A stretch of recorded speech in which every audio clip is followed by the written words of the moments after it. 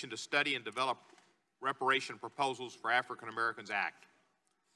My colleague, Representative Sheila Jackson Lee, who is in another hearing right now, she's here with us, thank you. A member of the subcommittee, is the current lead sponsor of this legislation, and I'm proud to be a co-sponsor with her, along with full committee chair, Jerry Nadler, also a longtime co-sponsor of this bill. But the greatest credit for H.R. 40 belongs to two individuals. First and foremost, Mr. John Conyers.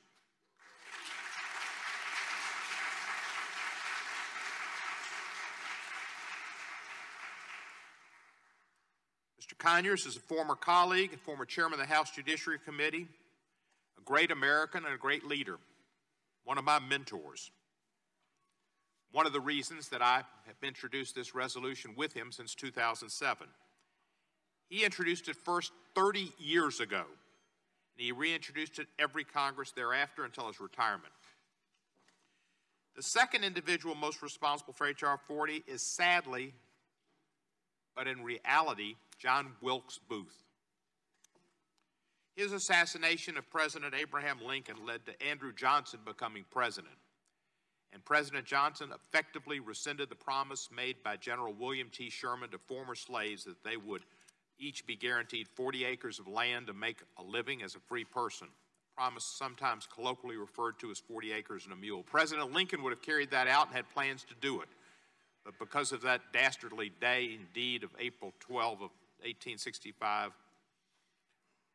it didn't occur. Was it April 14 maybe?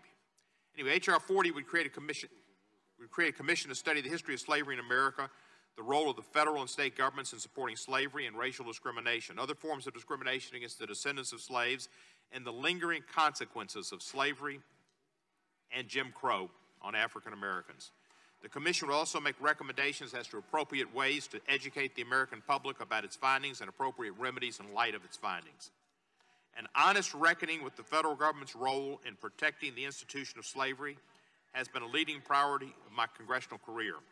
In 2007, my freshman year, less than 2 months into that term, I introduced H.Res. 194, an apology by the House of Representatives for its role in perpetuating both slavery and its noxious offspring, Jim Crow.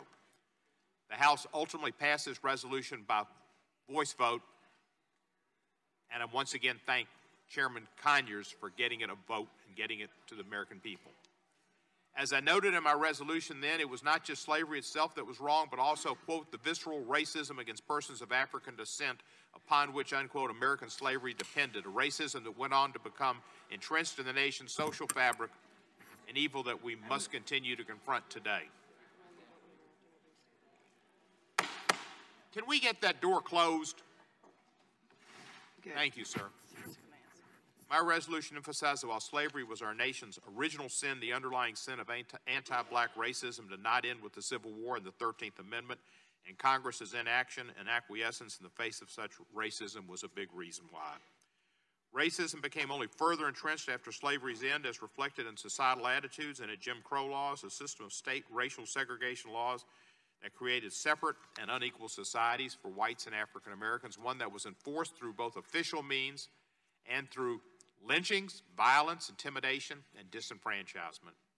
And not until 100 years after the end of slavery did Congress, under pressure from Dr. Martin Luther King, John Lewis, and other great civil rights leaders in the civil rights movement, finally carry out its duty to end Jim Crow by passing the Civil Rights Act of 1964, the Voting Rights Act of 1965 that still exists to some extent, and other core civil rights statutes, better fulfilling the Constitution's guarantees of equal protection for all.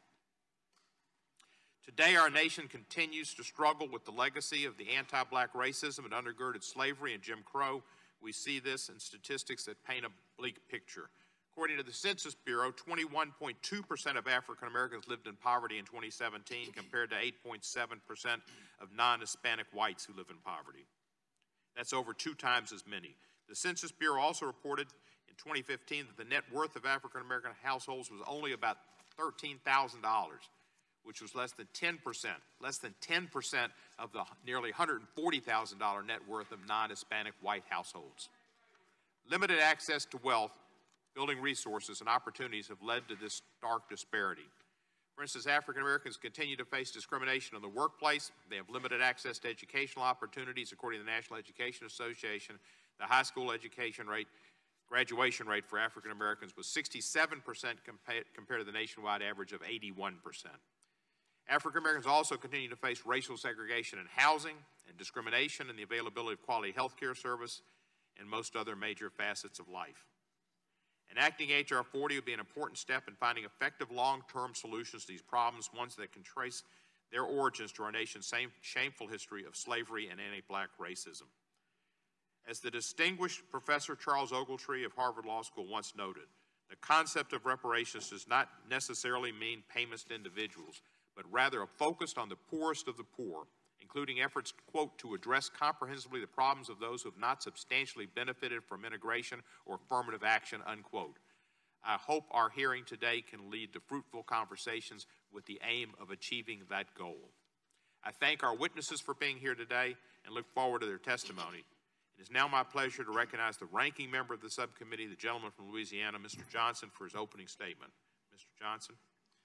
Thank you, Mr. Chairman. Let me start today by saying I maintain the utmost respect for my colleagues on the other side, and I know their beliefs on this issue are sincerely held. I want to thank all our witnesses for being here today, for your good faith testimony and your scholarship. We've all read through it in detail and made many notes. I'll use my brief time here to just focus on an overview of what H.R. 40 is and why we're here. What we're going to discuss here today centers upon a regrettable and shameful portion of American history.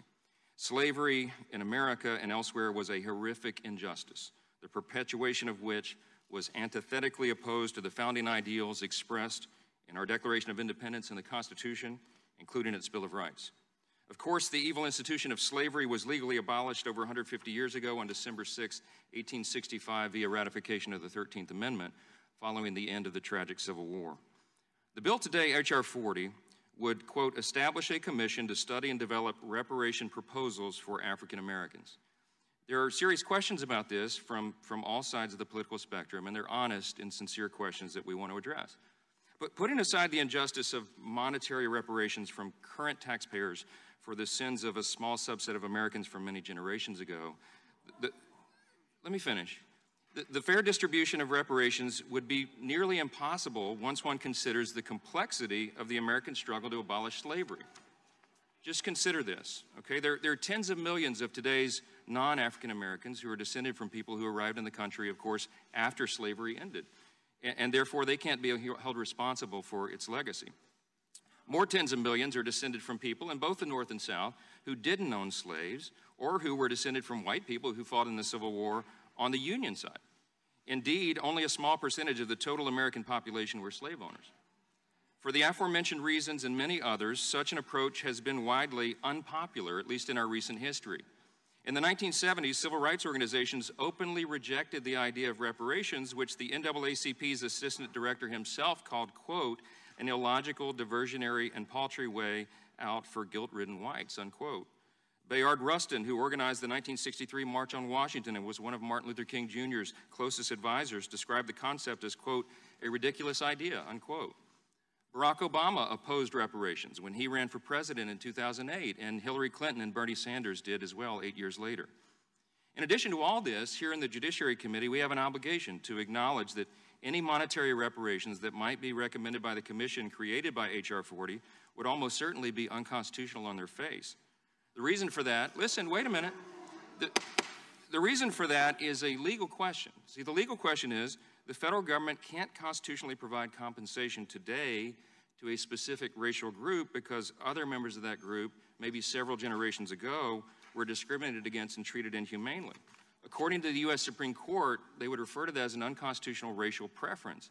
See, the holding of the 1995 case, Richmond v. G.A. Cross and Company, is that racial set-asides and other entitlements are only constitutionally permissible to remedy the present effects of the government's own widespread and recent discrimination. And the federal government is not allowed to provide race-based remedies that are, quote, ageless in their reach into the past and timeless in their ability to affect the future, unquote. Now listen, I get it, I've read the scholarship. I know that some proponents of this legislation believe that the very discussion of reparations itself would be cathartic for our nation. But we have to ask if discussions can result in justice today.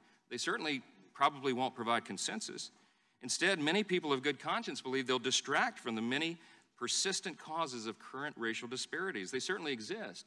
The despicable racism of America's past is part of that, as Mr. Coates, for example, has documented in a very compelling way, but so are other social and cultural dynamics, which are themselves often negatively influenced by well-intended government policies. Let us be clear today. Racism violates the most fundamental principles of our great nation, and it breaks the heart of our just and loving God. The central idea of America, what has been called as our foundational creed, is that we boldly declare the self-evident truths that all men are created equal, and that we are thus endowed by our Creator with the same inalienable rights.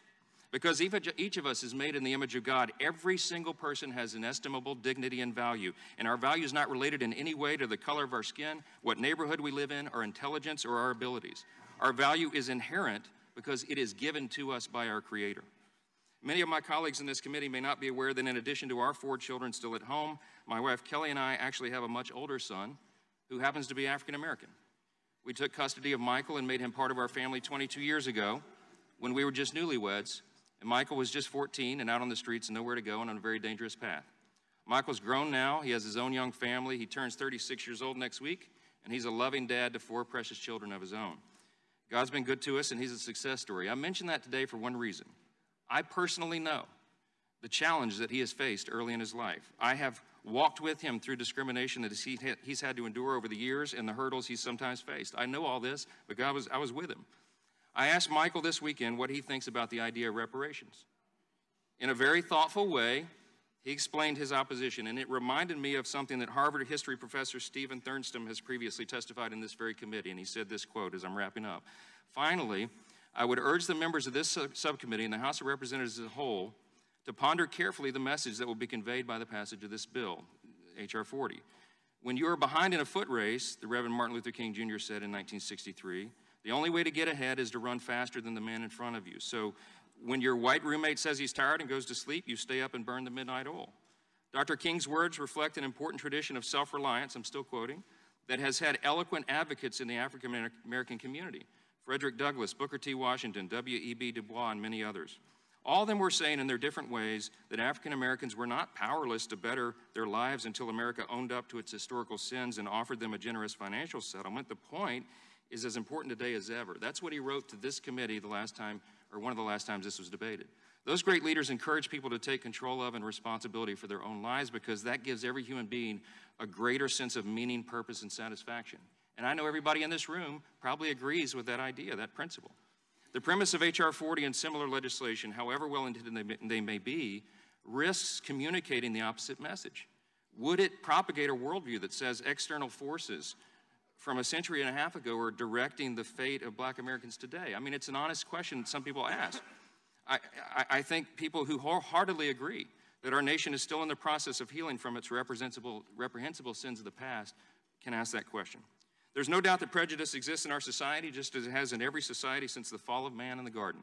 It exists in many communities and between many different races and types of people, sadly, and it is not reserved to just one race or class or ethnicity against another. We all know that. All of it is despicable, and every single instance of it is un-American. The question, the honest question we have today, and that's what we're here to discuss, is what do we do about it?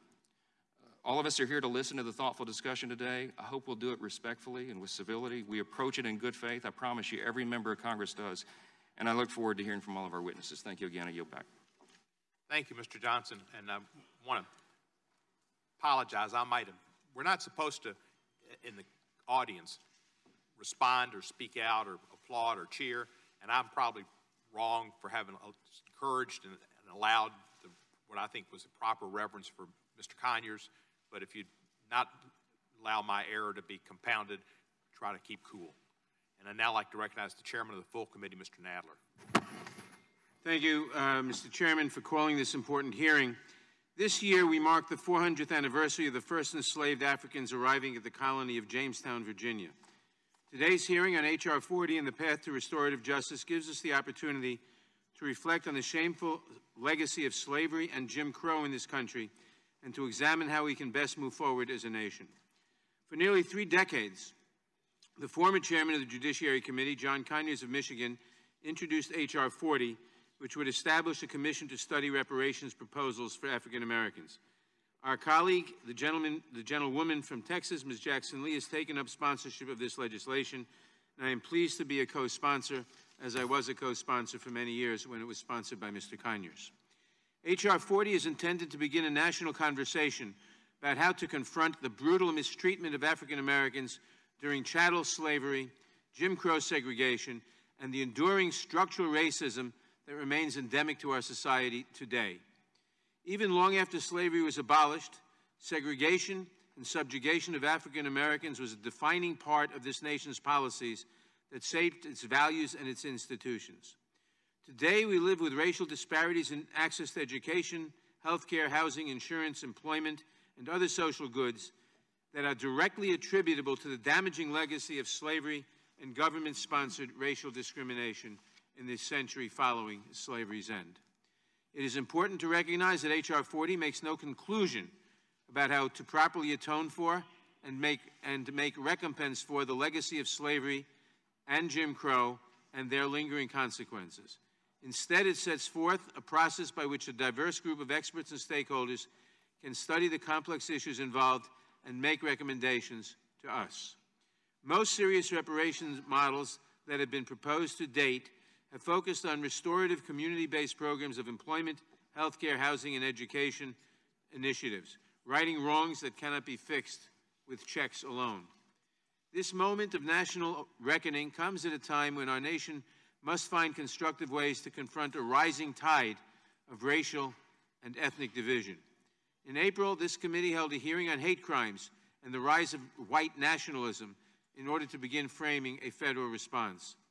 Hate crimes, white supremacy, the legacy of slavery, the legacy of Jim Crow, all hold back our country's longstanding efforts to carry out what the preamble to our Constitution says it is designed to do, to form a more perfect union. Reparations, in the context of H.R. 40, are ultimately about respect and reconciliation, and the hope that one day all Americans can walk together toward a more just future. I hope that the commission established by H.R. 40 can help us better comprehend our own history and bring us closer to racial understanding and advancement and justice. Today's hearing gives the subcommittee an important opportunity to hear from witnesses directly involved in shaping the discourse on healing our society and creating a path to restorative justice. I am pleased that we have such a distinguished panel of witnesses whose testimony will assist us greatly in understanding the scope of our inquiry. The discussion of reparations is a journey in which the road traveled may be almost as important as the exact destination. I am pleased that the subcommittee is beginning this process today, and I look forward to hearing from our witnesses. I yield back the balance of my time. Thank you, Mr. Nadler. I'd like to ask for unanimous consent that Ms. Representative Karen Bass be allowed to sit on the dais. She's a member of the committee, but not the subcommittee. Without objection. Thank you. Welcome, Ms. Bass. And Mr. Green was just here from Houston. I think he's coming back. And now I'd like to recognize the gentlelady from Texas for an opening statement, Ms. Sheila Jackson Lee. Mr. Chairman, thank you very much, and thank you to Chairman Nadler for identity of H.R. 4 as a legitimate legislative action that should receive the full hearing of this committee, should in fact have a markup, go to the floor of the House, go to the United States Senate, and be signed by the President of the United States of America. This is an action of legislative commitment, and this is not a symbolic action, though I am gratified that we are having this hearing on Juneteenth. And for those of us who understand Juneteenth, 2 years after the Emancipation Proclamation, there were those Africans who did not have freedom until 1865. So let me begin and indicate to my friends who have expressed a variety of assessments of H.R. 40 and say that America is a place that welcomes the diversity of thought. We even welcome the diversity of thought among the multicolored chocolate people that are African Americans, descendants of African slaves. Let me be very clear. It is only this group, even though they attempted to enslave Native Americans, it is only this group that can singularly claim to have been slaves under the auspices, the institution, and leadership of the United States government. And so, H.R. 40 is in fact the response of the United States of America long overdue. Slavery is the original sin. Slavery has never received an apology. This commission will be comprised of members selected by the President of the United States, the Speaker of the House, the leader, and of course, those who've been entrenched in this process. I spoke to John Conyers yesterday. I'm honored to have been given the opportunity to lead this bill. John Conyers said to move on and to lead on, and for us to take this forward. Thank you, Congressman John Conyers, for all that you have done. So let me share with you just a sense of what we face. Let me first of all say the number of Africans who died in the Middle Passage, over 2 million. Number of enslaved who died during slavery, first, second, and third generation, over 2.5 million. The transatlantic slave trade was the largest movement of people in history. Between 10 and 15 million Africans were forcibly transported across the Atlantic between 1500 and 1900. At least 2 million Africans, 10 to 15%, died in the infamous Middle Passage, as I said, and another 15 to 30% died during the march to or confinement along the coast. Altogether, for every 100 slaves who reached the New World, another 40 died in Africa or during the Middle Passage. Who has a history like that? Reparations and the idea of this commission should be welcomed by all Americans. For we are not asking one American to give one payment. What we're saying is it's the only way that slavery ended was a governmental action of the 13th Amendment, governmental action. And Reconstruction failed after 12 years because it was imploded by governmental people. And after Reconstruction, a reign of terror that had never been seen. The hanging fruit, the lynching, the oppression of voting, the tearing away of land, and the amazing concept of the continuing de jure and de facto impact of slavery today. 1 million African Americans are incarcerated. That is a continuing impact. The black employment rate is 6.6%, in spite of what has been said currently, more than double the national unemployment rate. 31% of black children live in poverty compared to 11% of white children. The national average is 18%, which suggests that the percentage of black children living in poverty is more than 150%, even in spite of the glorious overcoming of the talent that is part of our community, the scrapping together of making sure our children received education, the putting together something out of nothing. We still have been impacted. And only 57% of black students have access to full range of math and science classes today. Black children were vaccinated at rates lower than white children. Education mobility has been limited. Black children represent 19% of the nation's preschool population, yet 47% of those receiving more than one out-of-school suspension. Black students are 2.3 times as likely to receive a referral to law enforcement. And we know the criminal justice system. So I conclude by these words. Black people in America are the descendants of Africans kidnapped and transported to the United States with the explicit complicity of the U.S. government and every arm of the United States lawmaking and law enforcement infrastructure. The dehumanizing and atrocities of slavery were not isolated occurrences, but mandated by federal laws that were codified and enshrined in the Constitution. The role of the federal government in supporting the institution of slavery and subsequent discrimination directed against blacks is an injustice that must be formally acknowledged and addressed. I am not here in anger or anguish. I am not in any way seeking to encourage hostilities. There are diverse opinions in this room, and I understand it, appreciate it, respect it, admire it, and love it. I'm a product of my history. I am clearly a child that has walked this path. No, I did not pick cotton. But I will say that those who picked cotton created the very basic wealth of this nation. For cotton was king. There was no other product.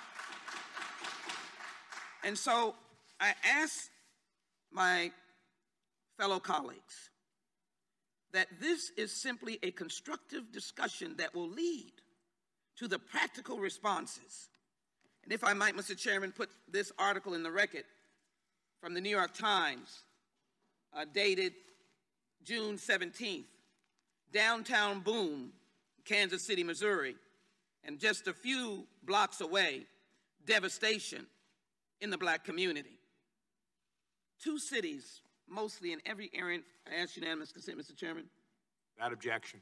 Two cities. I also ask unanimous consent to put a statement of support from John Legend. Without objection. Two cities, Mr. Chairman. And so let me just conclude by saying I hope that we come in peace. I know that we'll hear from Senator Booker. I thank him. And I thank a number of others who have done this, including the heads of state, scholars, and activists in the Caribbean, are playing a leading role in the global reparation movement. Many have been inspired by our work. I'm delighted to see that Professor Sir Hilary Beckles, Vice Chancellor of the University of West Indies and Chairman of CARICON Reparations Commission, has traveled all the way from Jamaica to be here. Thank you. I am particularly glad that we're coming together as brothers and sisters and passing out accolades. I want to certainly acknowledge NCOBRA for its steadfast leadership on this issue over the years and playing an instrumental role in garnering sponsors of H.R. 40. We're also delighted that several members of the National African American Reparations Commission are present. I want to thank them for working closely with the Dean, Congressman John Conyers, in reforming H.R. 40 into a bill to study reparations. I'm delighted to have reintroduced it with its modification and carrying it forward to its next level. Thank you, Dr. Ron Daniels. We thank you for your leadership. Look forward to working with you in the National African American Reparations Commission as we educate the nation on the importance of enacting H.R. 40. And I'd like to thank Reverend Al Sharpton, National Action Network's convention, because he asked 15 presidential candidates what their position was, and we now have raised this to a national level. I just simply ask, why not? And why not now? If not all of us, then who? God bless us as we pursue the final justice for those who lived in slavery for 250 years in the United States of America. Please support H.R. 40 to its passage and signature by the President of the United States. Mr. Chairman, thank you for your generosity and kindness. I yield back. Thank you, Ms. Lee. I'd also like to ask that H.R.S. 194, which was an apology for slavery that the House passed in the 110th Congress, a resolution apologizing for the enslavement and racial segregation of African Americans, be introduced for the record without objection. Should be done. Thank you. Mr. Chairman. And I would, yes, ma'am. Just want to, you did acknowledge Ms. Bass. I just want to indicate that Ms. Bass is the chairwoman of the Congressional Black Caucus, and we're delighted that she's here in many roles, but we thank her for being here. Thank you, Mr. Chairman, for yielding. H.R.S. 194 was intended to start this dialogue and have a national dialogue. Unfortunately, the Senate did pass an apology, but Mr. Brownback included a sentence that said it would have no effect upon reparations, despite Mr. Hillary Shelton and Wade Henderson's insistence that it should still pass together and we could have a dialogue. We passed different resolutions, but the Senate did pass an apology as well in the, I think it was the 111th Congress. And that was because of the good work of Mr. Senator Tom Harkin. I would like to introduce to the record the testimony from William Darity, Jr., a professor of public policy, and African American Studies and Economics at Duke University. Without objection, so done. And now I would like to come to the first panel, and we'd like to welcome to the first panel Senator Cory Booker. Senator Booker, your written statement will be entered into the record. I ask you to summarize your statement to 5 minutes. Senator Booker represents the state of New Jersey in the United States Senate. October 16, 2013, he won a special election and on November 4, 2014, he was reelected to a full 6-year term. He sits on the Senate Judiciary, Foreign Relations, Small Business and Entrepreneurship, and the Environment and the Public Works Committees. He is the sponsor of S. 1083, the Senate companion to H.R. 40. He received his J.D. from Yale Law School and his undergraduate degree from Stanford University, where they also play football. He was a Rhodes Scholar at Oxford University, earning an honors degree in history. Senator Booker, welcome, and you're recognized for 5 minutes. Thank you very much, Chairman Nadler, Chairman Cohen, Ranking Member Collins, and Ranking Member Johnson. I'm glad that my written testimony will be put into the record. I just want to say that I'm sitting before you on many days that I come down to Washington brokenhearted and very angry. I live in a black and brown inner city community below the poverty line. I've lived and worked in communities like this all my adult life. And yesterday, hundreds of yards from where I live, there were 7 black men shot. And this is an everyday occurrence in America. I have the privilege of having leaders in my community who over the decades have given me strength. One of them was a woman and lived on the 5th floor of the projects, our tenant president in some buildings in which I lived, whose son was murdered as well in our community. And she taught me that hope is the active conviction that despair won't have the last word. But on a day like this, when I come back to Washington, D.C., 7 people shot in my community, I wonder if other senators had people shot like that in their neighborhood, whether that wouldn't be a lead national story. But I see the lives of low-income folks, the lives of black and brown folks. When people are shot and killed, the world seems to keep going on. And so I wonder about having the last word. What happens when the last word is no words, when it's silence?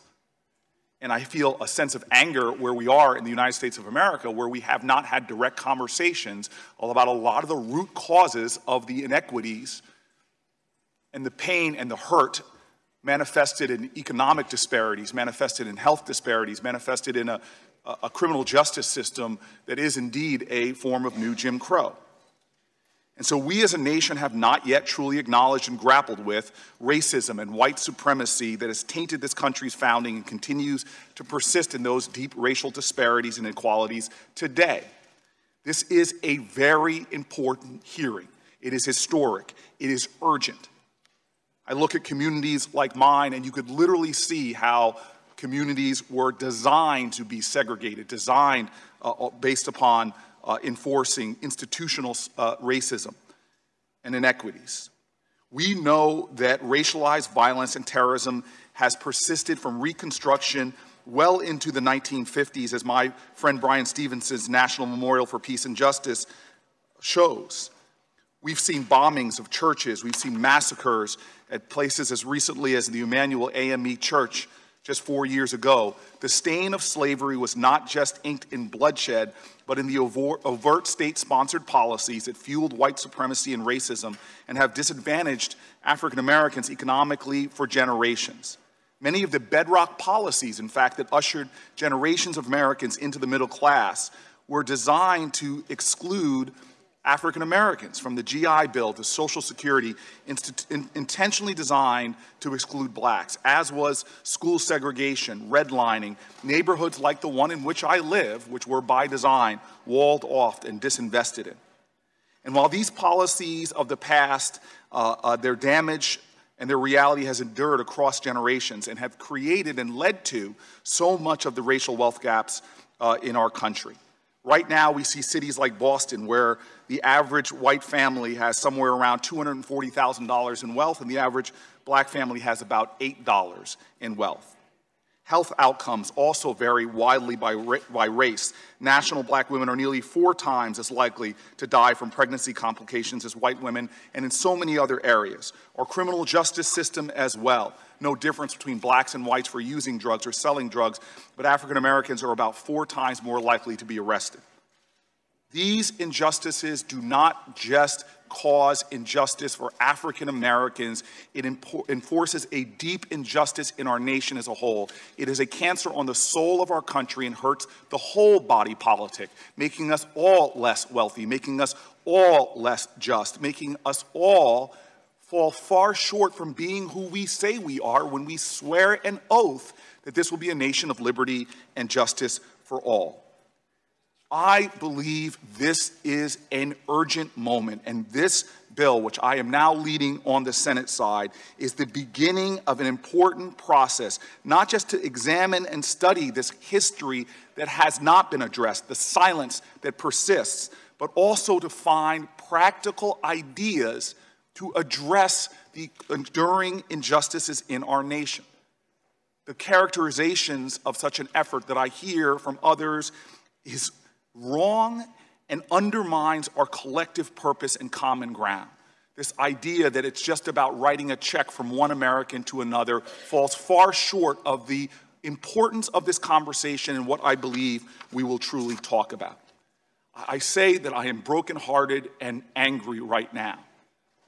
Decades of living in a community where you see how deeply unfair this nation is still to so many people who struggle, who work hard, who do everything right but still find themselves disproportionately with lead in their water, Superfunds in their neighborhood, schools that don't serve their genius, healthcare disparities that still affect their body and their well-being.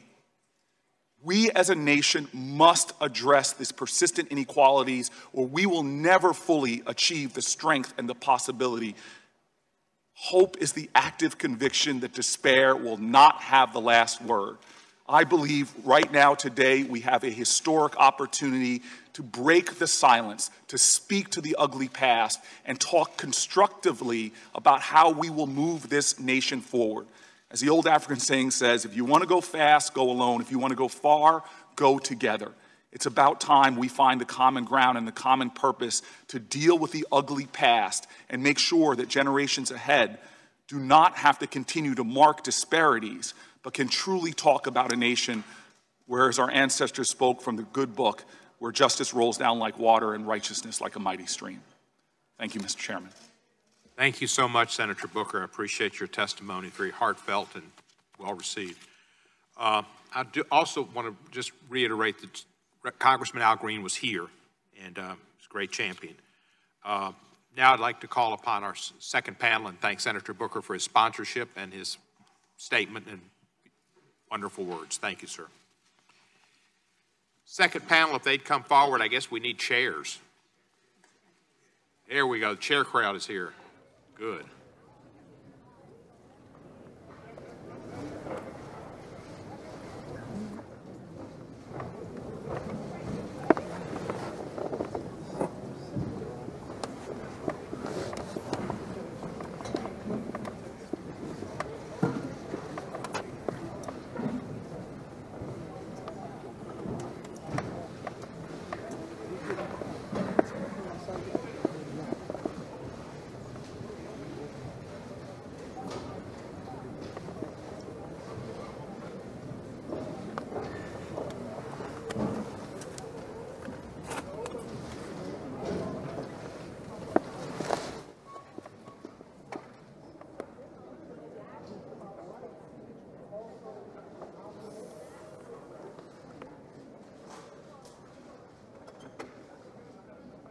Mr. Shelton, those cameras, were they here for you?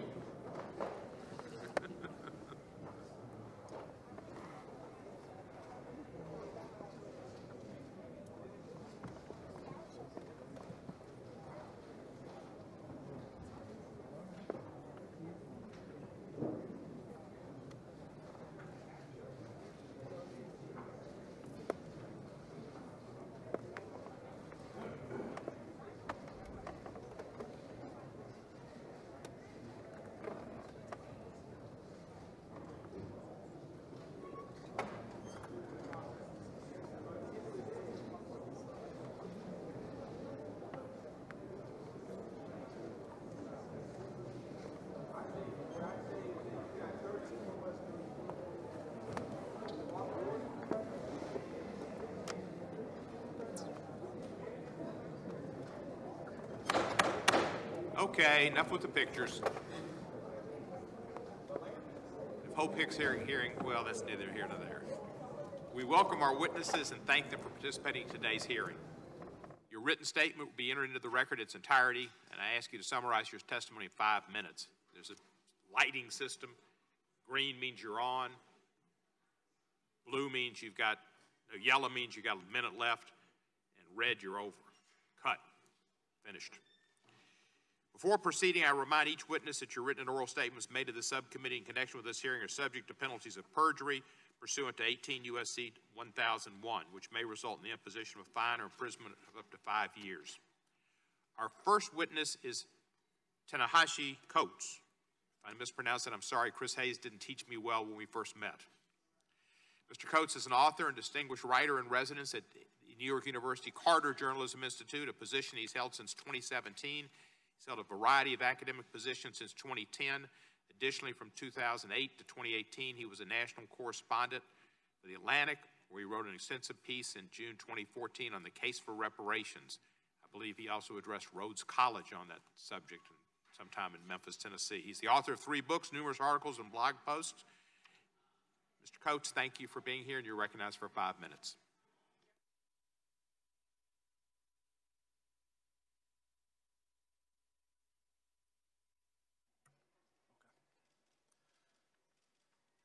Yesterday, when asked about reparations, Senate Majority Leader Mitch McConnell offered a familiar reply.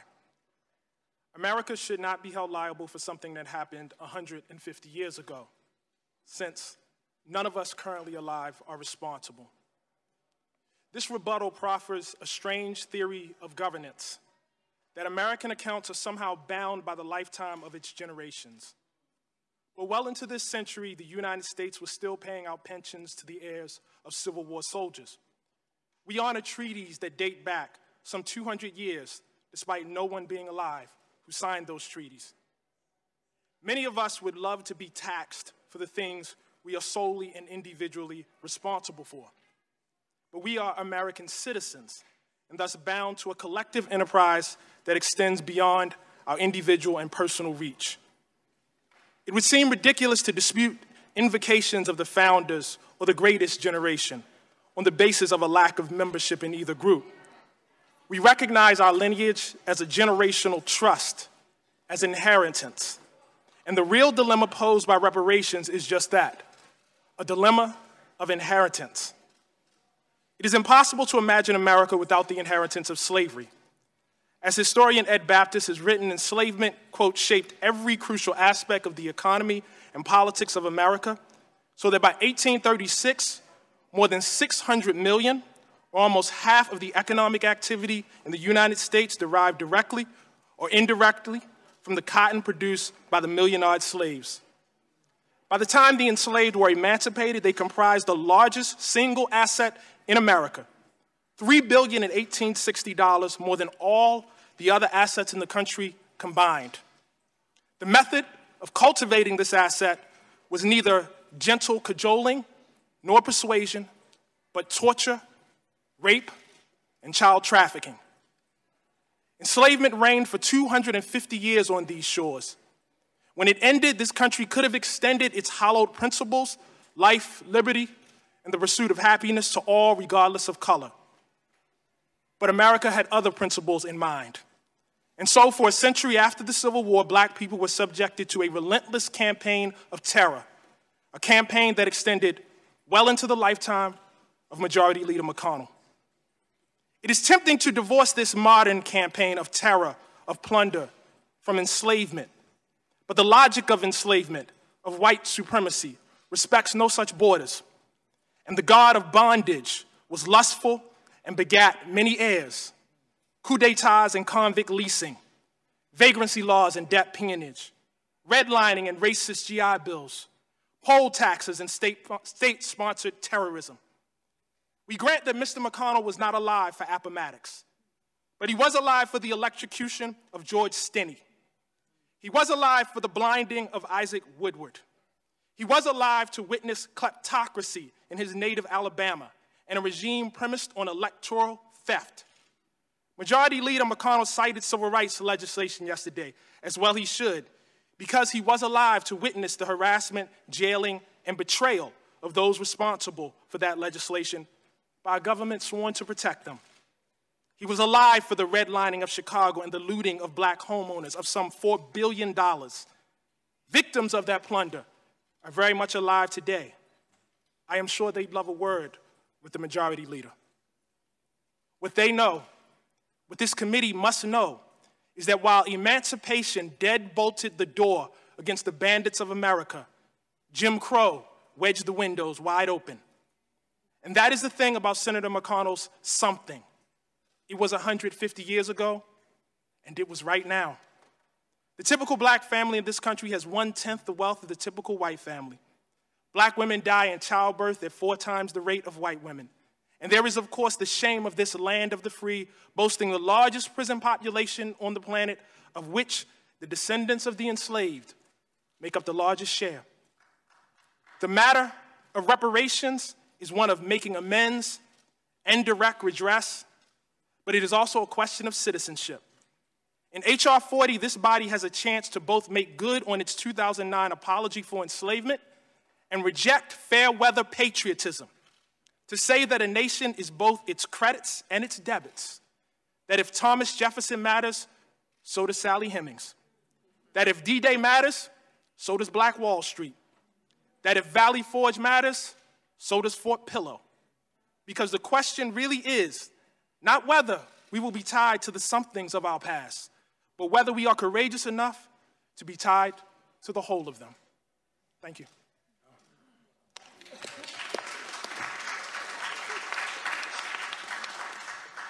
Thank you, Mr. Coates.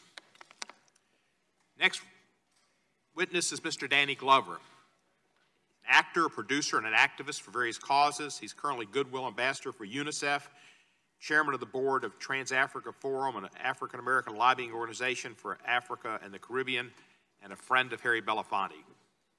You're recognized for 5 minutes. Thank you. Start the clock. Thank you, Mr. Coates. It's not often that you hear the words of a young man and they enliven your emotional memory, your historic memory, as he just did at this moment. Thank you so much. I am deeply honored to be here today, offering my testimony at this historic meeting about the reckoning of a crime against humanity that is foundational to the development of democracy and material well-being in this country. A national reparations policy is a moral, democratic, and economic imperative. I sit here as the great-grandson of a former slave, Mary Brown, who was freed by the Emancipation Proclamation on January 1st, 1863. I had the fortune of meeting her as a small child. I also sit here as the grandson of Reese May Huntley and Rufus Mack Huntley.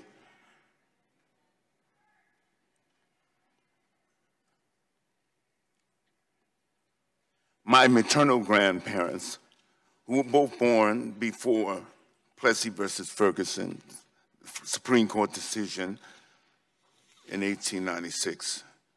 And for a significant portion of their lives, they worked as sharecroppers and tenant farmers in rural Georgia until they were able to save enough money to purchase a small farm. They were subsistence farmers. Despite much progress over the centuries, this hearing is yet another important step in the long and heroic struggle of African Americans to secure reparations for the damages inflicted by enslavement and post-emancipation and racial exclusionary policies. Many of the organizations who are present today at this hearing are amongst the historical contributors to the present national discourse, congressional deliberations, and Democratic Party presidential campaign policy discussions about reparations. We are also indebted to the work of Congressman John Conyers for shepherding this legislation. The adoption of H.R. 40 can be a signature legislative achievement, especially within the context of the United Nations International Decade of People of African Descent. We should also note that the Common Market Nations and the Caribbean Community, CARICOM, Reparations Commission, chaired by Professor Sir Hilary Beckles, who is here with us today, has exercised a leadership role from which we as a nation can benefit. Our sustained, direct, effective policy actions in full collaboration with African Americans and progressive citizens, allies, is the ultimate proof of the sincerity of our national commitment to repair the damages of the legally and often religiously sanctioned inhumanity of slavery, segregation, and current structural racism that limit full democratic participation and material advancement of African Americans and of our country's progress as a beacon of justice and equality. So I call on all of the elected public officials in Congress to demonstrate your commitment in action today and stand forth with Congresswoman Sheila Jackson Lee and co-sign H.R. 40.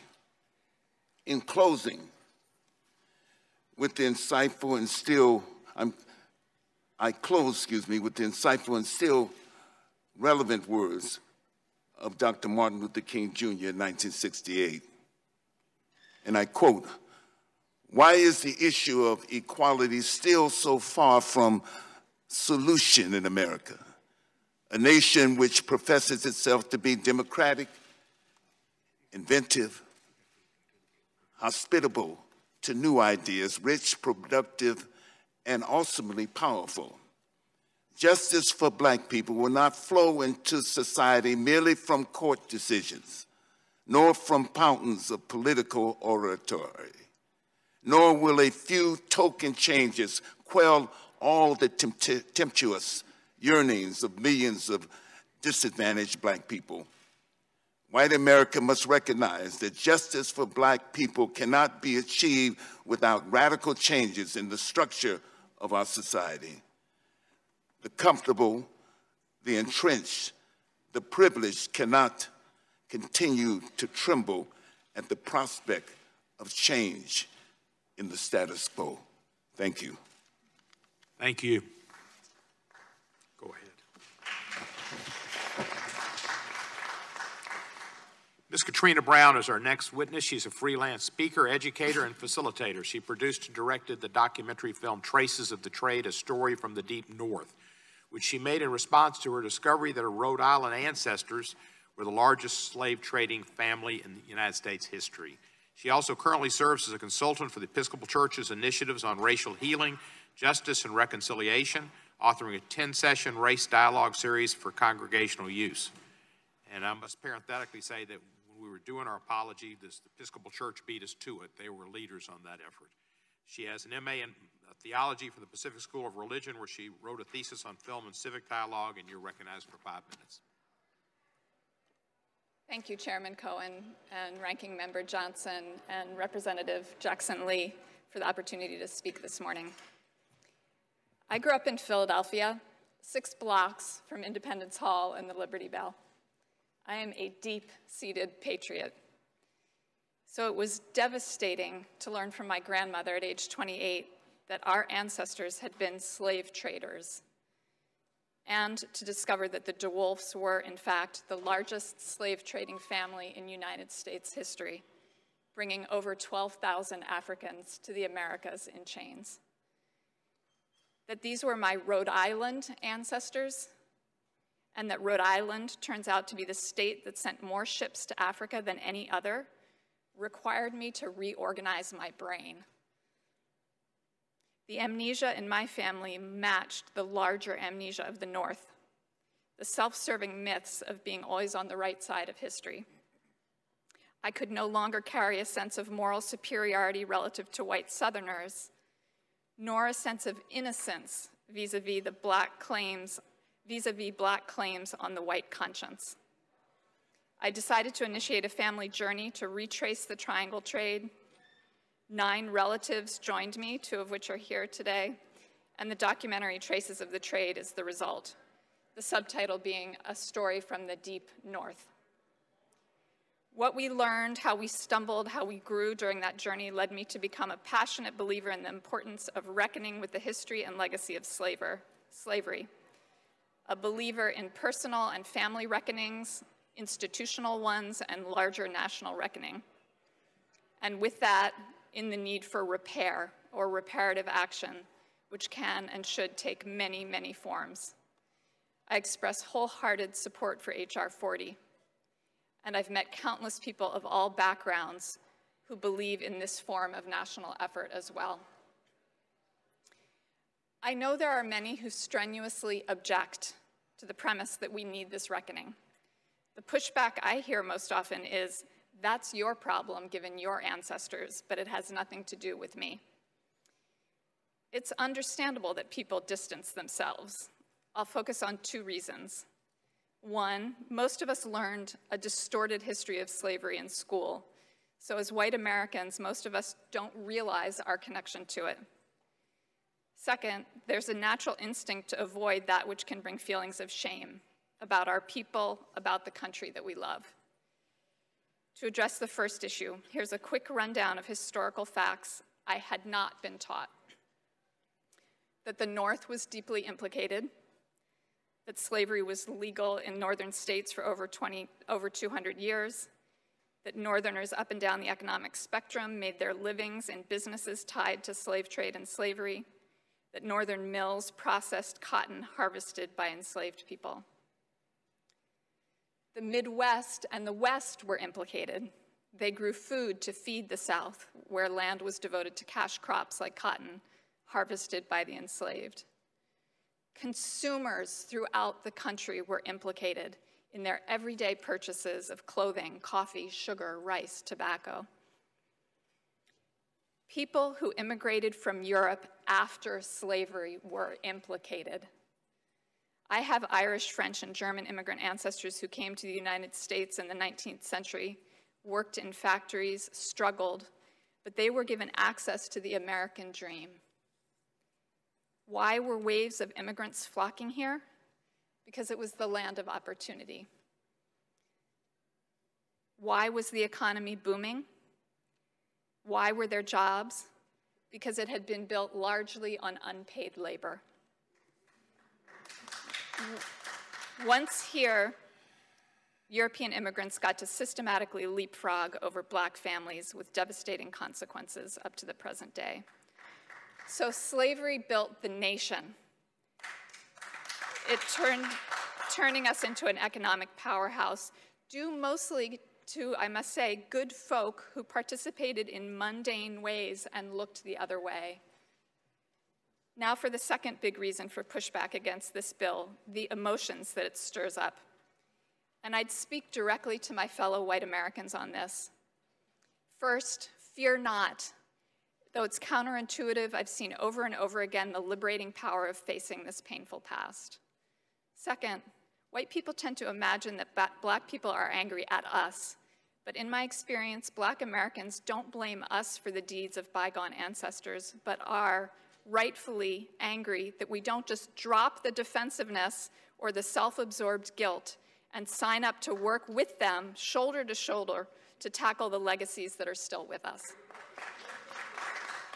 Third, when we let go of defensiveness or guilt, we can get to a healthy and shared grief, which opens the door to sober, sacred, respectful, creative, collective conversation about how to make things right. There are scores of organizations that are already able to attest to this, the power of this work. They know, I know, that the process that a commission would help the country embark upon could be a transformative, positive, and life-giving thing for the country as a whole, a beautiful thing. It is good for the soul of a person, a people, and of a nation to set things right. Thank you.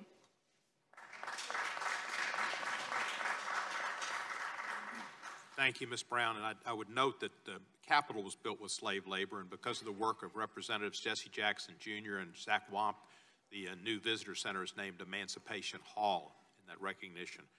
Mr. Coleman Hughes is a columnist for Quillette and has worked as a freelance opinion writer since January 2018. He's had pieces published in the New York Times, the Wall Street Journal, the National Review, the City Journal, and the Spectator.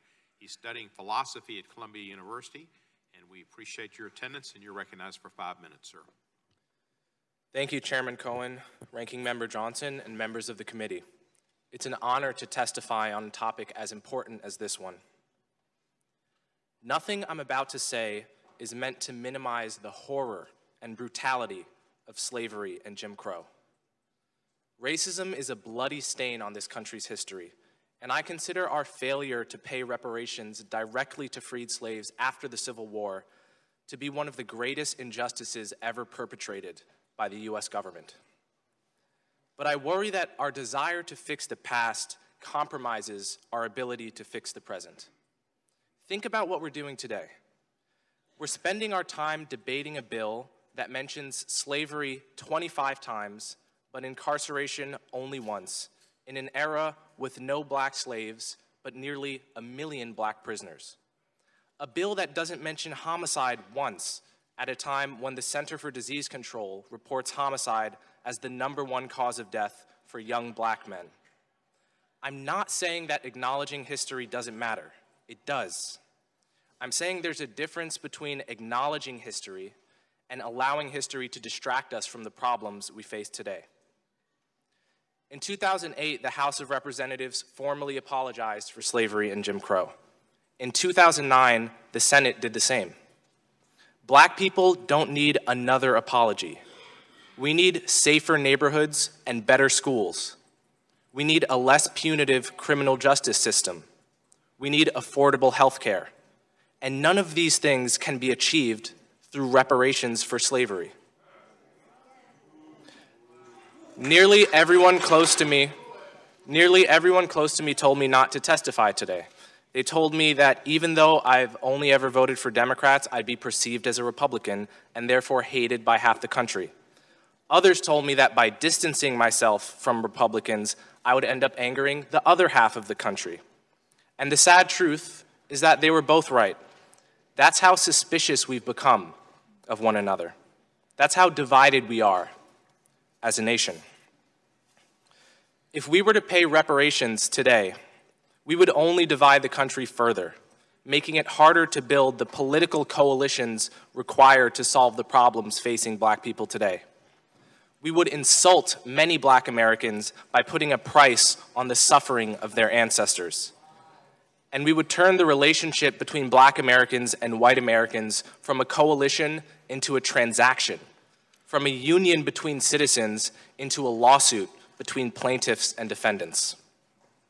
What we should do is pay reparations to black Americans who actually grew up under Jim Crow and were directly harmed by second-class citizenship, people like my grandparents.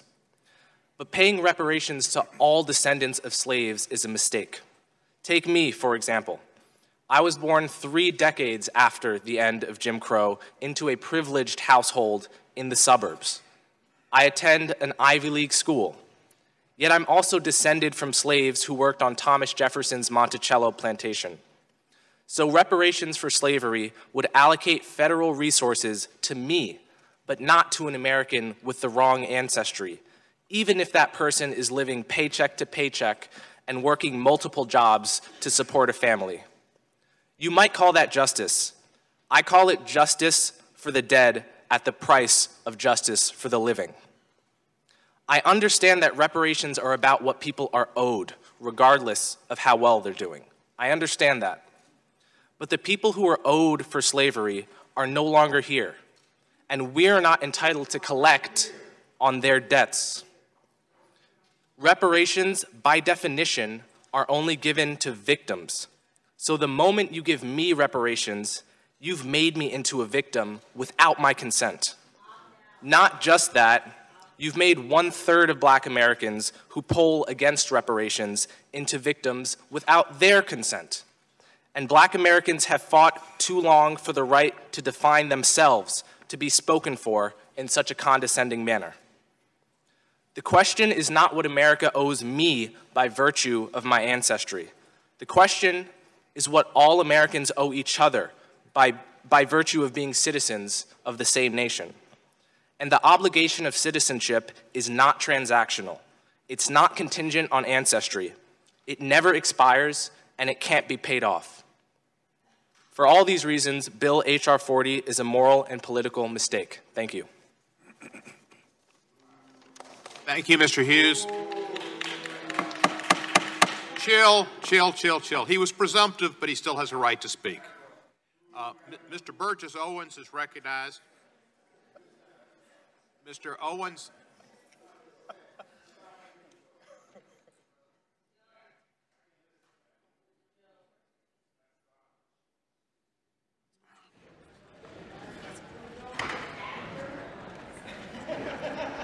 Every witness and everybody here should be treated with respect, and please do so. Mr. Burgess Owens is an author and a retired professional football player for the New York Giants and the Oakland Raiders. He's the author of a number of books, including the 2016 book Liberalism, or How to Turn Good Men into Whiners, Weenies, and Wimps, which offers a history and analysis of the black experience in the United States. He attended the University of Miami, home of the Ibis, blow hurricane blow. Mr. Owens, you're recognized for 5 minutes.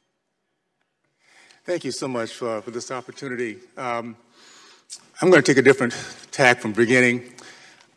We are at this point, this is not about black and white, rich and poor, blue collar, white collar. We're fighting for the heart and soul of our nation. We have a very, very special country that started with the Judeo-Christian values that allowed every single generation to become better than the last. And that has not ended, that has not stopped until now. We're telling our kids a little bit something different, that they don't have the opportunities that we had. I'm going to talk about some ideologies. And when I talk about them, I'm not talking about people. People change. I used to be a Democrat until I did my history and found out the misery that that party brought to my race. So when I talk about these ideologies don't change, people do. We're fighting for the heart and soul of our nation against socialism, Marxism, and the evil that it has brought to us in the stealing of our history. Karl Marx said it best, the father of socialism, an atheist, anti-Semite, and a blatant racist. Yet we teach his philosophy in our school systems today. He said it, the first battleground is rewriting of our history. You steal our history, you steal our pride in our past, our appreciation for our present, and our vision for our future. And every single urban city in our country is now experiencing that loss. Real quick history, because these are things that we're not taught. I'm blessed to be the great-great-grandfather of Silas Burgess. Came here in the belly of a slave ship, sold in Charleston, South Carolina with his mother, to the Burgess plantation.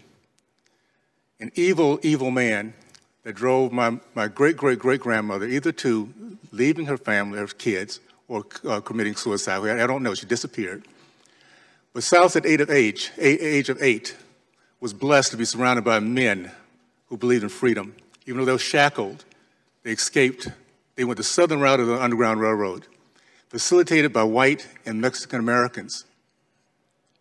And he's made his way out south to Texas. He ended up being a successful entrepreneur, owned 102 acres of land, paid off in 2 years. Started the first black church, the first black elementary school. Pillar of his community, 18 kids, Christian, Republican. His first son was Alpha Omega. Proud American, an example of what happens when any race, any culture is given hope, opportunity, and freedom. It didn't end there, by the way. The history of our black country, of our black Americans, has been stolen from us for decades, almost over a century. Booker T. Washington, 1882, began Tuskegee University. By 1905, it was producing more self-made black millionaires than Harvard, Yale, and Princeton combined. The 40s, 50s, and 60s, it was a black community that led our country in the growth of the middle class, led our country in terms of the men committed to marriage, over 70%, now it's 30%. Led our country in terms of the commitment to business ownership, 40%, now it's 3.8%. men matriculated from college. We now have a higher percentage of men incarcerated in college. It is, by the way, my degree was biology. And I learned a long time ago that slavery is not a gene in the DNA helix. It's our actions, it's our attitude, it's our belief. I do not believe in reparation, because what reparation does, it points to a certain race, a certain color, and it points them as evil, and points the other race, my race, as one that is not only becomes racist, but also beggars. I do believe in restitution. Let's point to the party that was part of slavery, KKK, Jim Crow, that has killed over 40% of our black babies, 20 million of them. State of California, 75% of our black boys cannot pass standard reading and writing tests, a democratic state. So yes, let's pay restoration. Let's pay restitution. How about a Democratic Party pay for all the misery brought to my race? And those, after we learn our history, decide to stay there, they should pay also. They're complicit. And every white American, Republican or Democrat, that feels guilty because of your white skin, you should need to pony up also. That way we can get past this reparation and recognize that this country has given us greatness. Look at this panel. It doesn't matter how we think. The fact is, well, it doesn't matter our color. We have become successful in this country like no other because of this great opportunity to live the American dream. Let's not steal that from our kids by telling them they can't do it. Thank you. Our next witness will be the Right Reverend Eugene Taylor Sutton. He's Bishop of the Episcopal Diocese of Maryland, a position held since 2008. Previously served as canon pastor of the Washington National Cathedral and director of the Cathedral Center for Prayer and Pilgrimage. Bishop Sutton has been a leader of retreats and conferences on nonviolence, reconciliation, and the environment, and has taught at New Brunswick Theological Seminary and Vanderbilt University Divinity School. He is a graduate of Hope College, earned his Master of Divinity degree at Western Theological Seminary, completed his Anglican studies at the University of the South School of Theology. Reverend Sutton, you're recognized. Thank you, Mr. Chairman. I am here today as a bishop of the Episcopal Church, representing for many a perspective of the faith community in favor of the proposed legislation on reparations. I may say right at the outset, the debate we are having here this morning and the witness of my colleagues here points to the need to establish a commission. This debate needs to happen, and we need to entertain proposals for how we redress the evils of our past. If we don't address those problems in an open and fair way, then we are continuing to be lost as a nation. By the way, in terms of politics, some of my friends are for Democrats, and some of my friends are for Republicans. And as a religious leader, I am for my friends. I want to say that last month, the Episcopal Diocese of Maryland that I lead, 110 congregations across most of the state of Maryland, voted unanimously for the affirmation of reparations of our diocese, knowing that so many of the resources of our diocese was gained from uncompensated labor of enslaved persons. 100%, not a single negative vote from a diocese that is over 90% white, encompassing people from Western Maryland who have their own history of injustices, coal miners and others, Southern Maryland, suburbs, and city people. How and why did that happen? If it could happen in that diocese, I'm convinced it can happen in America. It happened because when the issue of reparations are fairly and fully explained, Americans want to do the right thing. That issue of reparations is mired in emotion. It's often mischaracterized and certainly largely misunderstood. It wells up an emotional response in people to the word, but when you break it down on what it's actually to do, we find that many of those emotions dissipate. Why is there the need for it? Let me tell you the story of a friend of mine. She and her husband, she was a pastor of a congregation. And a long time ago, she told this story of when their child was young, there was a young girl, a young teenager in the congregation who knew they had a need for babysitting, and she said, "I'll sit for your son tonight." And then she volunteered again. And then my friend and her husband started calling on her more and more. "Would you do this? Would you do this?" Never was the issue of money brought up. They knew she volunteered at first, but she, the teenager, wanted to do this for that more powerful person in that church. That went on for years. After a while, my friend and her husband thought, this was unfair. This actually was an injustice toward her. They wrote her a letter, now in college, and they said, "We believe, we have come to know that this was an injustice. We are sorry. We want to make amends." The young woman wrote back, "Thank you." And then they worked out a way that she could be compensated for her years of work. Their relationship was reconciled. They could look each other in the eye in a way that they could not before, because that wall of injustice of that past got in the way of their current relationship. That's what reparations is. And that's what our nation has failed to do for the last 120 years. Reparations, quite simply, means to repair that which has been broken. It is not just about monetary compensation. An act of reparation is an attempt to make whole again, to restore, to offer atonement, to make amends, to reconcile for a wrong or an injury. It is not the transfer of money from white people to black people. It is what this generation, our generation, will do to repair the broken pieces of the racial mess that we have all inherited. As an African American who is a descendant of slaves who were never compensated, I can honestly say to all white people, we've forgiven you. We forgave this country a long time ago, and we continue to forgive every day, but we are not reconciled. To reconcile means to put back together again that which has been broken. After the hard-fought abolition of slavery, there was a fateful denial in our nation of reparations for freed African-American people, even though in many instances, white plantation owners received reparations in the form of compensation for the losses they incurred from the Civil War and the end of slavery. This nation is not, we know about reparations, it's just that it's never been done for those who've deserved it the most. Finally, I'm a Christian. That means I hold to the Holy Scriptures of the Old and New Testaments as my guidepost and to the teachings of Jesus. The Bible mandates that leaders are to be held accountable for the fair and equal treatment of every inhabitant in the land. All of us have been taught to love everyone, regardless of their race and human condition.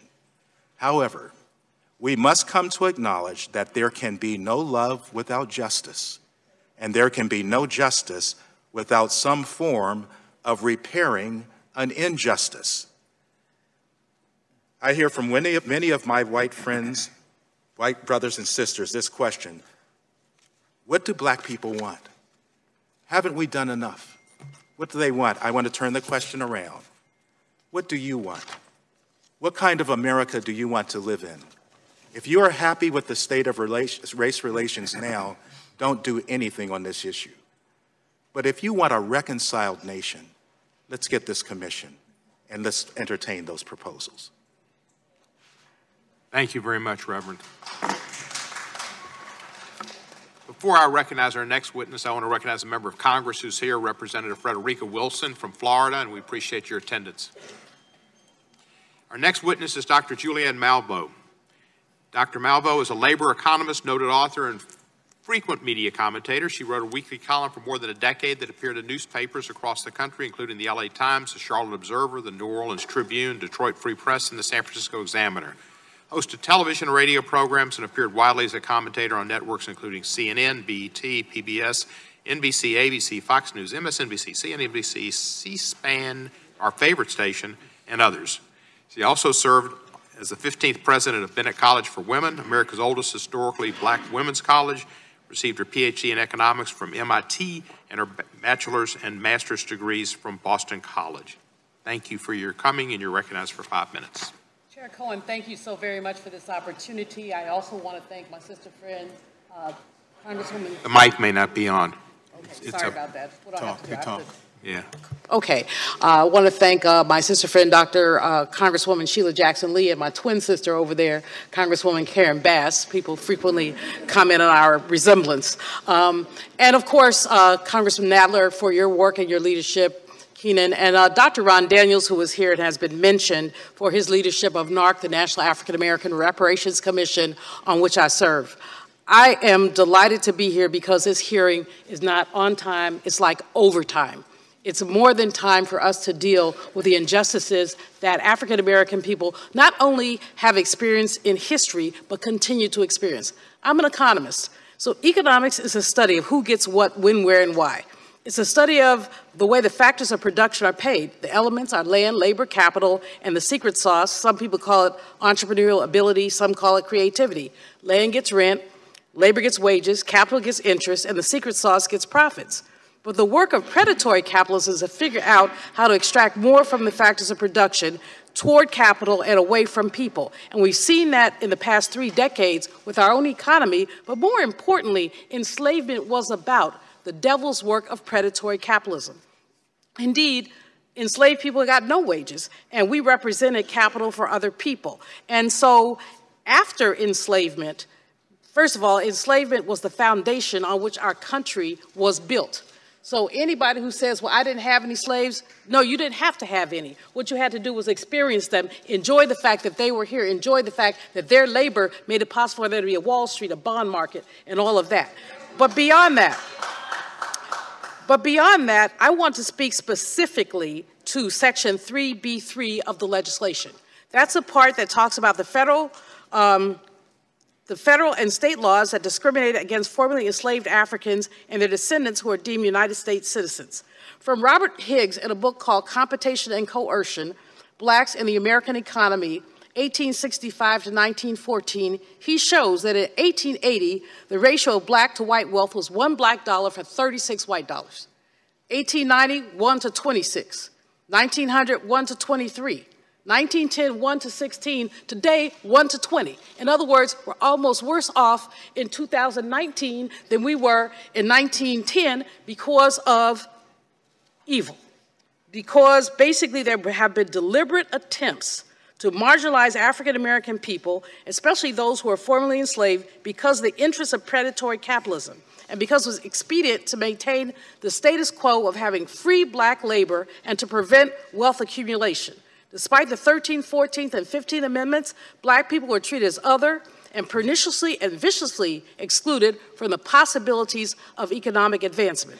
The Emergency Land Fund documented the reduction of black land ownership between 1910 and 1969 from 16 million acres to 6 million acres. How and why? Land grabs, tax schemes, faulty deeds, and downright force. My own family in Moss Point, Mississippi, experienced the expropriation of land through a moving fence, like the fence moved one night. We used to have the land, and we didn't have the land. Years later, after a couple of cousins were lynched, they changed the name of the land to Hawkins Lane, so they named it after us, but we didn't get it back. Joseph Brooks in 1978 estimated that black folks were losing 6,000 acres of land per week. And we saw what happened with the Agriculture Department. The post-enslavement case for reparations can be made by examining racially hostile public policy and government complicity to white supremacy. You all have an article that I wrote for the ACLU that talks about several cases, Memphis, Wilmington, North Carolina, Tulsa, Oklahoma, but these were the tip of the iceberg. This happened everywhere. The journalist Ida B. Wells said that lynching was the first example of white supremacy because it was a tool of terrorism. It dampened the ability of African American people to participate in the vibrant entrepreneurship of the late 19th and early 20th century with a chilling message that our economic success could be punished by the rope. The economic damage to black people post-Reconstruction can be summarized in 3 ways. Number 1, we were denied the ability to participate in our nation's economic growth. The Homestead Act of 1862 did not include formerly enslaved people. More than 10% of the continental U.S. land was distributed to recent immigrants from Europe, but not black folks. So the 40 acres and a mule was given to somebody else, not us. These folks were able not only to get land, but then to get grants from the federal government to develop their land. Meanwhile, African American people were denied the right to these wealth transfers. Secondly, we were denied the right to accumulate. The paper that I mentioned talks about how our accumulation was essentially stymied by lynching. The first lynching that Ida B. Wells examined was one when a black man had the utter nerve, to open up a grocery store near a white man's store. So the white man had a brother lynched, had 3 people lynched because of economic envy. Listen to those words, economic envy. This is how black people have been suppressed in their ability to accumulate. Tulsa, Oklahoma, Wilmington, North Carolina, long stories, and I don't have any time to talk about them. But I want y'all to look at the paper that I submitted and to think about the many ways that black people who tried to participate, tried to encourage, tried to be American, simply tried to be economic actors, were suppressed because they had the nerve to think it worked. So my brothers over here who say their American dream is some people's American nightmare. Let's just be clear. Now, number 3 is public policy hostility. There's public policy hostility to black people. GI Bill legislation truncated opportunities for African American veterans. Federal Housing Administration reinforced redlining and segregation as an official policy of the federal government. People talk about racists as if they're individuals. Yes, sir. But the fact is they're not individuals. They're individuals who are buttressed by the federal government and legislation. So let me simply say, H.R. 40 is important. NARC has developed a 10-point plan, but more importantly, as you, my brothers and sisters on this Congress, go forward, may there be a racial justice audit of any new legislation that has economic implications. Thank you.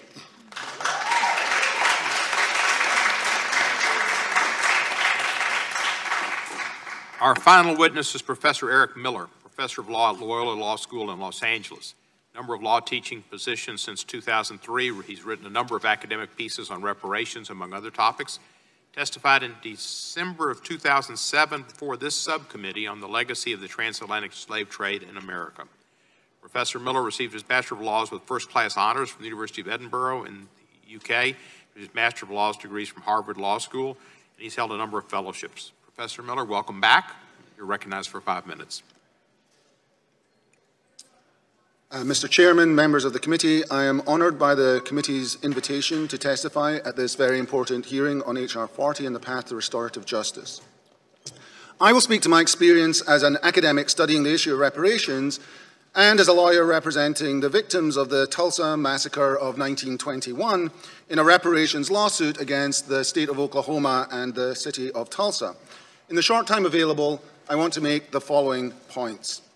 Local, state, and federal governments were active perpetrators of race-targeted discrimination against and domination of African Americans during slavery and Jim Crow and beyond. These governmental institutions engaged in the massive social, political, economic, and cultural destruction of African American communities. Many of the perpetrators and victims of race-targeted state action are readily identifiable through a thorough investigation of existing historical records currently in the hands of public and private institutions. The race-based disparities brought about by federal, state, and local government discrimination remain baked into our governmental institutions, as well as the persistently segregated private social ordering those institutions brought about. Reparations addresses the ways in which these institutions entrenched race-based discrimination and domination throughout American social, cultural, economic, and political institutions. The committee should consider specific legal remedies to remove the time-limited bars against litigation, which are the major impediment preventing identifiable victims of extraordinary race-targeted state action to sue state and federal governments for financial damages.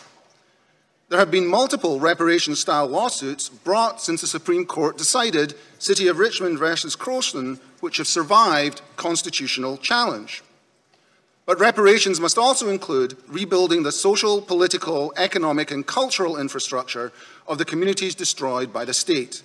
Because without social, cultural, and political reparations, race-neutral programs of economic uplift will preserve the relative social and political disadvantage, domination, and disempowerment of African Americans across this nation.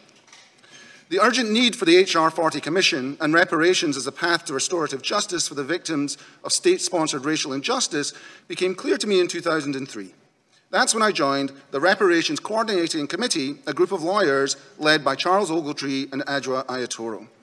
Our legal team filed suit representing the more than 125 still living survivors of the Tulsa, Oklahoma race massacre of 1921. Now, some historical context is in order here. On May 30th, 1921, some African Americans mobilized to stop a lynching in Tulsa, Oklahoma.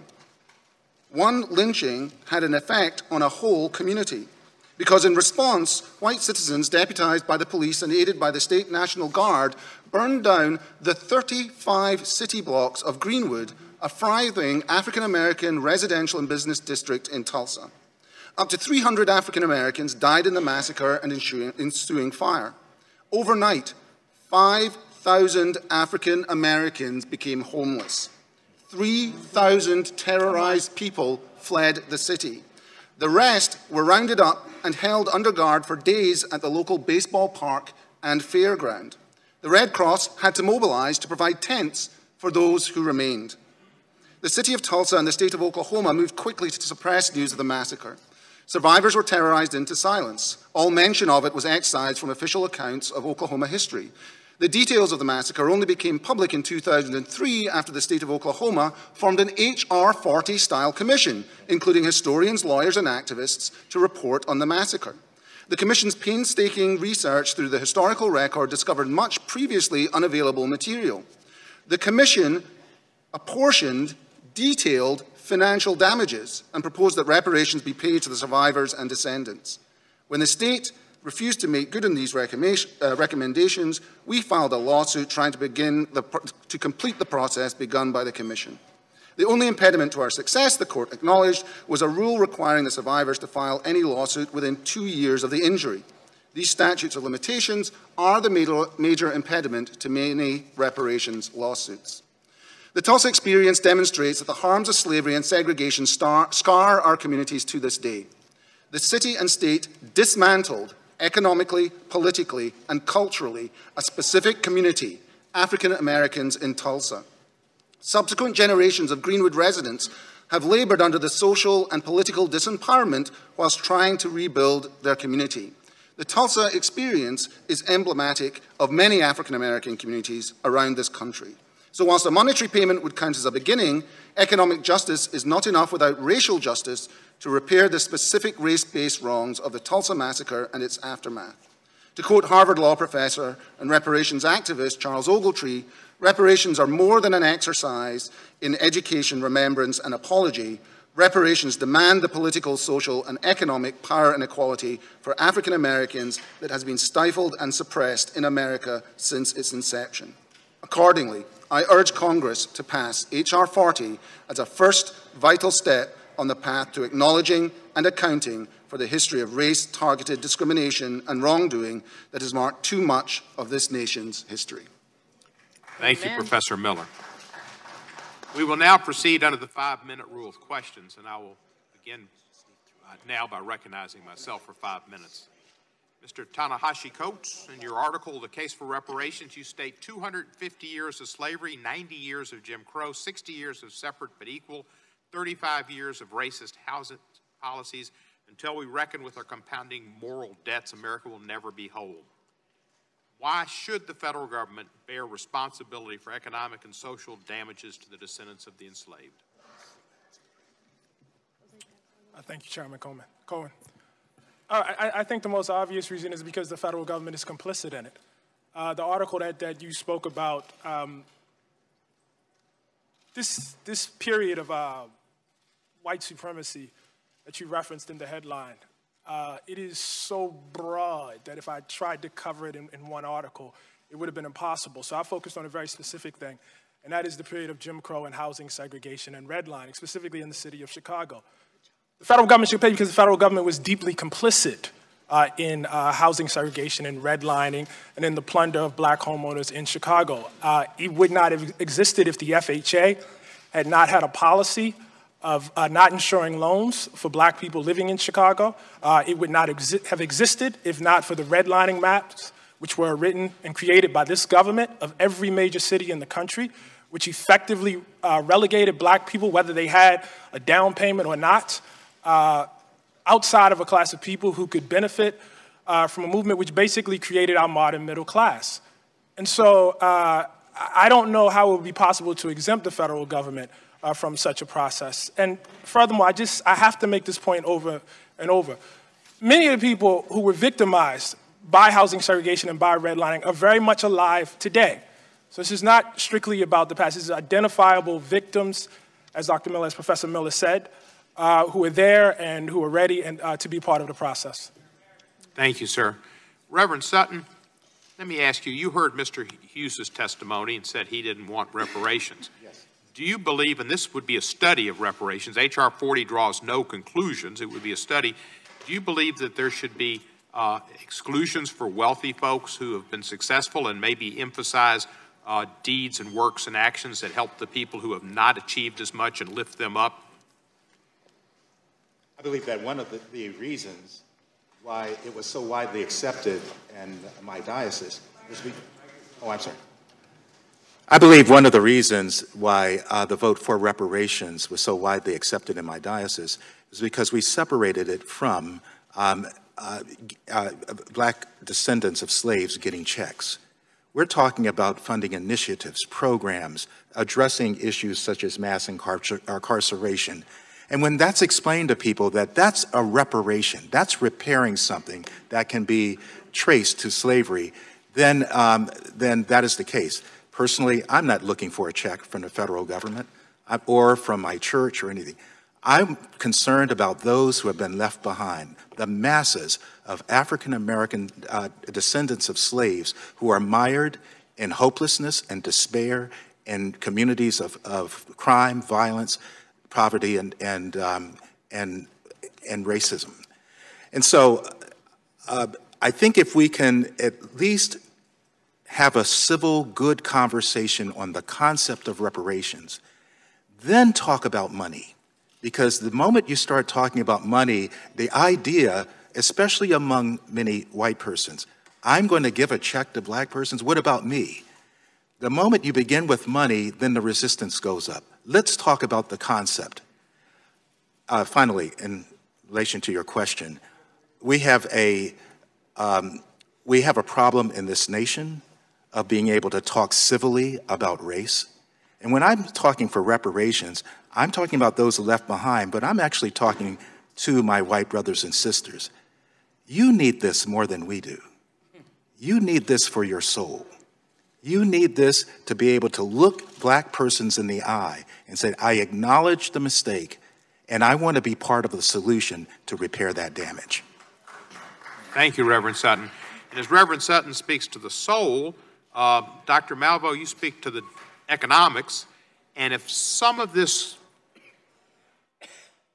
efforts to remediate the past, as Dr. Ogletree had spoken about, massive influx of monies for health and education and job training, if some of that went into areas where there are large concentrations of descendants of slaves that have not succeeded for a myriad of reasons, and if some of that went to white folks who are there who also are living in bad conditions, would that be a problem, do you think, Dr. Malvo, or would that just be helping everybody that's in a miasma? Chairman Cohen, it's really interesting that right this minute, as we're having this hearing, Reverend William Barber is having a hearing on poverty. So this is a great day for economic justice issues. Poverty is a problem in our nation, but you can't fix poverty, nor can you fix inequality unless you deal with racism. And dealing with racism is about dealing with reparations. I'm with the Reverend here, and I don't care about a personal check made out to Julianne Malveaux or anybody else, but how about we fully fund our historically black colleges and universities? How about, once upon a time, Brother Chairman, we had more than 100 black-owned banks. Now we have 23. How come? Again, the devil is busy. Pernicious legislation that basically caused people to lose banks, changing in reserve requirements and things like that. Gentrification, while you have empty swaths of land all over our nation, why not deal with that? So I respect your question about areas, but I think that really does speak to our dis-ease, our uneasiness in talking straight up front about race. Race is our nation's second original sin. The first was what we did to Native people. Okay, but racism, enslavement was our original sin, and we got to deal with reparations by dealing exactly with that. If we want to have an American Marshall Plan that deals with all poor people, Reverend Barber says there are 140 million poor people, 43% of our nation, let's deal with that, but let's not forget that race is central to anything we do around economic justice. Thank you, Doctor. My time has expired, and I recognize the ranking member, Mr. Johnson, for 5 minutes. Thank you, Mr. Chairman, and again, thank you to all of you for your time and your heartfelt sentiments, and we know they're sincere. Mr. Hughes, I want to thank you for your honesty and your humility and your courage, sir. I know this isn't easy today. Here's a big question that hangs over all this and that all of us need to, I guess, address. Look, many people believe, on all sides of the political spectrum, that racial inequality that we see today is not entirely attributable to the legacy of slavery and Jim Crow. It's a factor, but it's not entirely attributable. Can you elaborate on what some of the other causative factors may be? Well, the first thing I would say is that blaming slavery and Jim Crow for the entirety of racial disparity, obviously it's clearly a factor, but blaming it for the entirety of the problems we see today facing black people is actually a way of not taking responsibility for policy decisions that were made just in the last 50 years. Our prisons did not balloon until the 1980s. Unemployment for black and white youths were virtually identical until the late 1950s and early 1960s. So perversely, by blaming slavery and Jim Crow for everything, we actually fail to take responsibility for policy decisions that were made on both sides of the aisle in very recent history. Secondly, I would say that there is a naive assumption that wherever there is a statistical gap in outcomes between two groups, that gap must be attributable to some kind of discrimination, whether that's overt or whether that's structural and systemic. That assumption is not true. Okay, I'll give one example, but I could give dozens. According to 2015 census figures, there's a 21 cent on the dollar gap. It's 21 cents on the dollar gap in household income between white Americans of Russian descent and white Americans of French descent, right? Disparity is the norm, not the exception. So the question is not why two groups would have different outcomes, whether it's for wealth, income, or incarceration. The question is why we would expect any two groups with different histories, different geographical patterns, different patterns of migration, different cultures, to nevertheless get exactly the same outcomes. Thank you for that. Mr. Owens, thank you as well. And I was moved by your testimony about the fact that we're fighting for the heart of our nation. I think everybody in this room, as part of the American family, understands that. We see it different ways. Here's a question.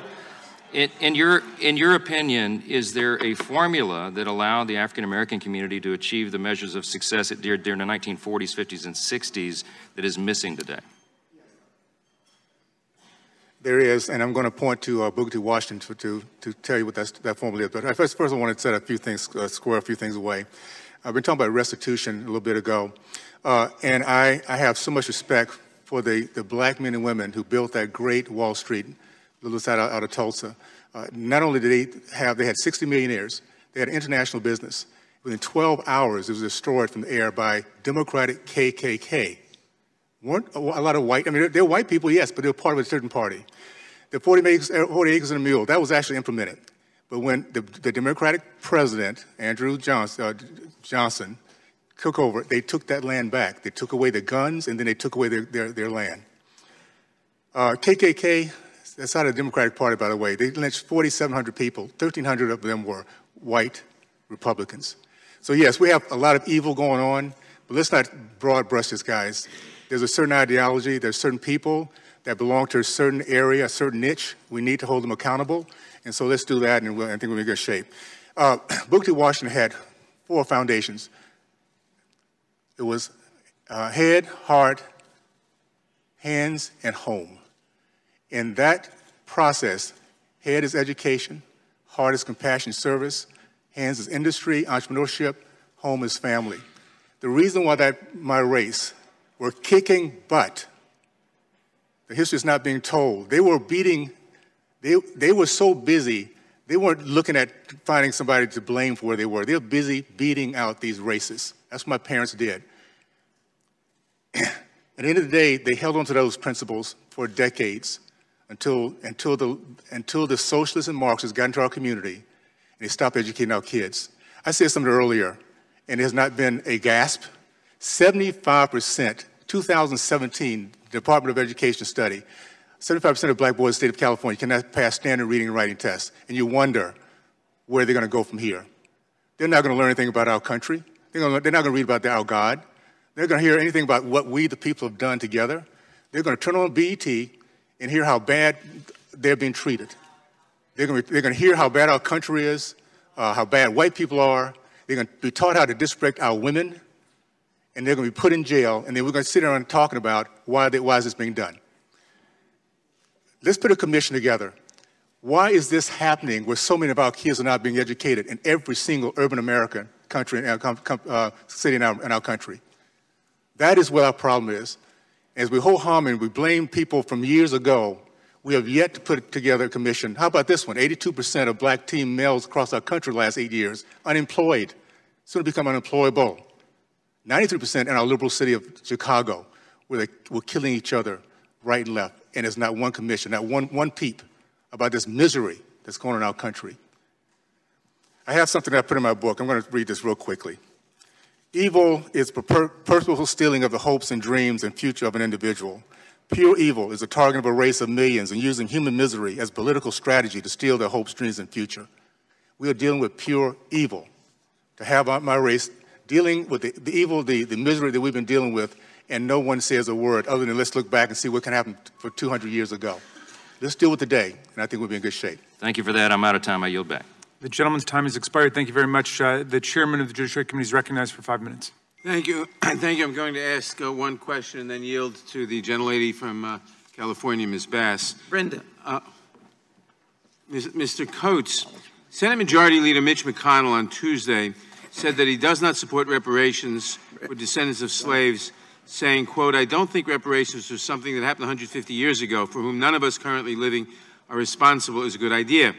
We've tried to deal with our original sin of slavery by fighting a civil war, by passing landmark civil rights legislation.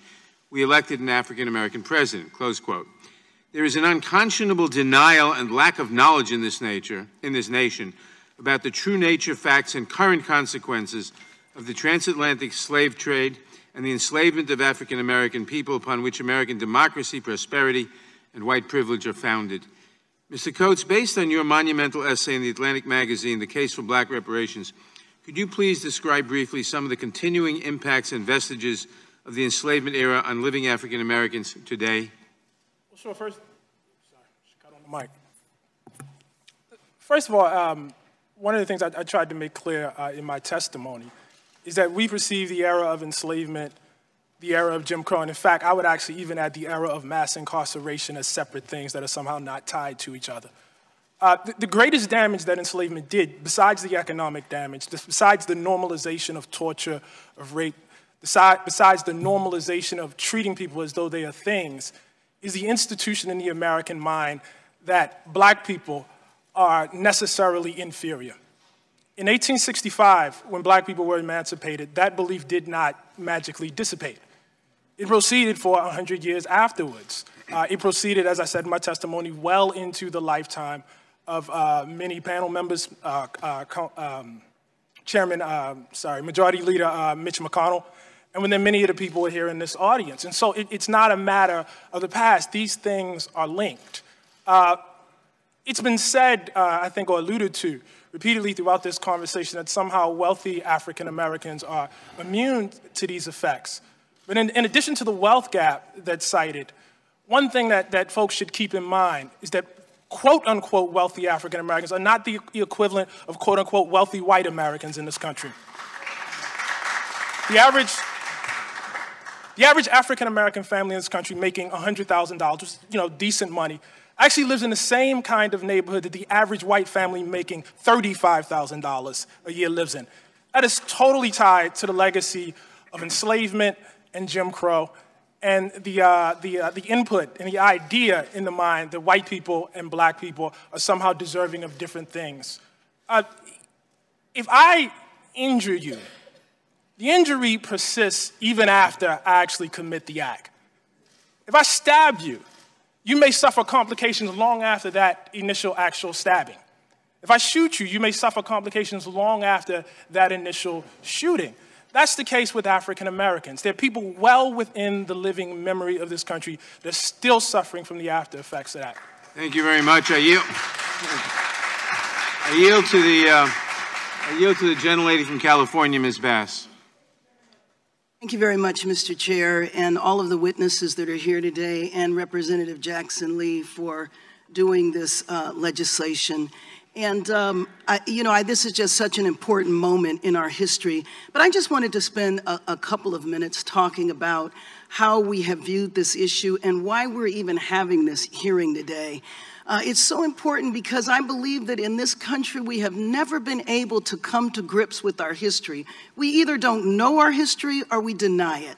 When we talk about the 250 years of enslavement, we call it a sin, we call it a mistake. We say that it was a subset of Americans, not the entire nation. We say it was inconsistent with the values of our nation's founding, that it was something that happened long ago, and why can't we get past it? Why can't we move on? Why do you keep bringing it up? Slavery might have ended in the mid-1800s, but apartheid and terrorism lasted for 100 years after that. We passed a bill on lynching last week. Why did we even have to do that? There was a man that was executed 2 weeks ago for a lynching that took place in Texas. There are many murders that have happened that people are still wondering whether or not they were lynching. We have to say that in our country, we pride ourselves with our development, but we refuse to acknowledge that the reason why we have the development that we do is because the first 200 years of our history was done with free labor. The South enslaved African Americans, but the North's economy flourished by that, and I believe that our economists explained in detail of that. So our fundamental problem is our ignorance of history or our refusal to admit it.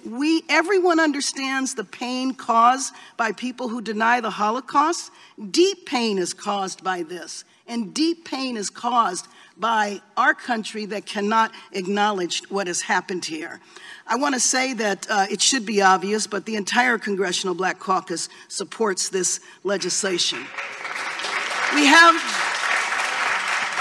have problems denying. We think that racism, sometimes it's trivialized as behavior, as ideas, and that we're all equally racist because we refuse to accept the fact that racism is ingrained in our institutions. We say that there must have been something that 12-year-old did to have gotten shot. We say that there must have been a reason that that police officer pulled that gun on that pregnant woman last week with her 2 babies. We don't see the connection between this because we refuse to admit it.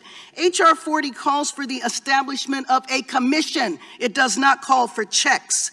We trivialize reparations by saying that these are just African Americans that want to be paid. I think Mr. Coates goes into details about reparations meaning much more than that. And then frankly, when I hear from my colleagues on the other side of the aisle that we need to be encouraged to work harder, to pull ourselves up by our bootstraps, that we can actually achieve, that that's the only thing that's the problem, and then to talk about the Democratic Party, I think maybe people don't remember who Fannie Lou Hamer was. Black folks fought the Democratic Party. Nobody acts as though the Democratic Party was not a racist party until there was a movement that fought for justice.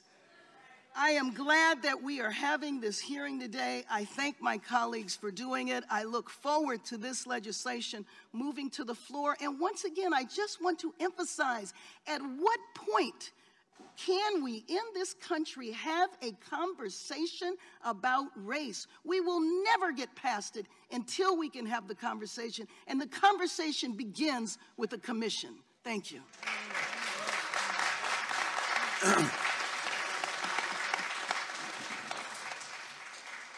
Thank you, Congressman. Excuse me. And I'd now like to recognize. Let me have a word, please, because I wear several hats, and certainly most people consider me the one hat and know me from the hat I wear as an artist, and an activist, and an artist. But I worked in city government for 6.5 years from 1971 in the Model Cities program in San Francisco, California, out of the mayor's office in Joseph Aliello. For 6.5 years, I worked both in the mission and African-American community at that particular point in time. And most of that was the realization of what we were about, the programs about the Great Society, those programs that came about. And I saw those programs eviscerated. Those programs, in a sense, designed to bring great opportunities and great hope, lasted only a short period of time. So I understand that, because I've lived in the same community my entire life from San Francisco. My mother, a migrant, someone who met my father and came to San Francisco after World War II. They had decent jobs. They worked for the post office from 1948. They were able to raise a family on that income as well. They were able to eventually buy a house in the same neighborhood that I live in right now. They were also they were part of that generation who were the first beneficiaries of the upcoming, ongoing civil rights movement. I've watched that city and worked in that city, and I'm just talking about the city of San Francisco, this liberal city that has this great tradition around labor and everything else. We talk about Harry Bridges and what he did in longshoremen and bringing African Americans to longshoremen. And then I've watched the evisceration of the cities and people's lives because of crack cocaine and mass incarceration as well, right in my neighborhood, right in my family and often. So those are the kind of long-term impacts that we don't realize that happen. Those children who were the descendants, not only slaves, but the descendants of those generations who had the opportunities after World War II. Those children did not have the same opportunities. And now those children are abandoned as adults in that city, in that great city. So I think we have to kind of look at this, as people said often, that this is just a study, a look at racism and all of its manifestation in terms of gentrification as well. I was in the Fillmore area in 1966, going to West Addition Community Organization meetings where people were desperate to find different ways in which they were not being removed from their communities. These are real issues that happen. They're long-standing issues that go back and find themselves resonating in slavery and going further than that. All the material that we have, all the books that we have now, all the studies that have been done has outlined that. We have to begin to tell ourselves the truth. James Baldwin, the great writer, once said, if we cannot tell ourselves the truth of our past, we become trapped in it. And that's what we are. We're trapped in it. This country is trapped in the truth, not telling the truth. And we got to find that. We got to start that as a leverage right there. We talk about anyway how we talk about education.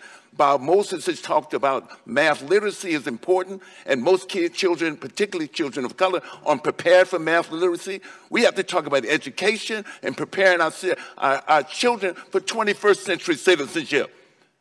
And that's what it is. And this is what this is talking about. And when we raise the boat of those people who've been most disadvantaged historically, we create a better country here. Thank you, sir. Thank you very much. Chairman Cohen. Chairman Cohen, may I suggest? No, we can't. We're not going to get out of order. I gave Mr. Glover great respect, but the panel and the way we operate is we go from member to member, and they can ask questions, and if next person wants to ask you, they can ask you. Okay. Representative Klein, you're recognized for your 5 minutes. Thank you, Mr. Chairman. I want to thank the witnesses for being here. Mr. Coates, I followed your career with interest. Mr. Glover, I'm a big fan, and I want to thank the witnesses for their remarks. Mr. Hughes, I wanted to ask if there was anything that was said previously that you'd like to respond to.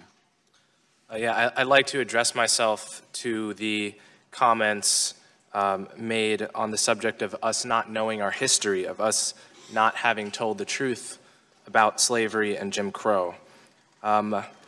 It strikes me that this is not exactly true. Mr. Glover mentioned all of the studies and books that have been written on the subject. I would argue, in fact, that in the 10,000-year history of slavery on every continent, there is not a single example of slavery that has been more studied than slavery in America from the 17th century to the 19th century. So it is actually not true that we have not told the truth, that we don't know our history. Moreover, in the past 50 years, if we're talking about what scholars in America, in the American social sciences, have directed their attention towards, it is hard to find a subject on which more books have been written that has been more studied than racial inequality. Thank you. Thank you for that. Mr. Owens, I've followed your career with interest as well. Can you speak to specifically your career in the NFL and also you spoke of your family. What was the greatest legacy or lessons from your family that brought you to the opinions that you hold now? The greatest legacy from my dad, who served in World War II, came home, could not do his postgraduate down in Texas because of Jim Crow laws. So put out a lot of letters, ran across a box when he passed away of hundreds of rejection letters.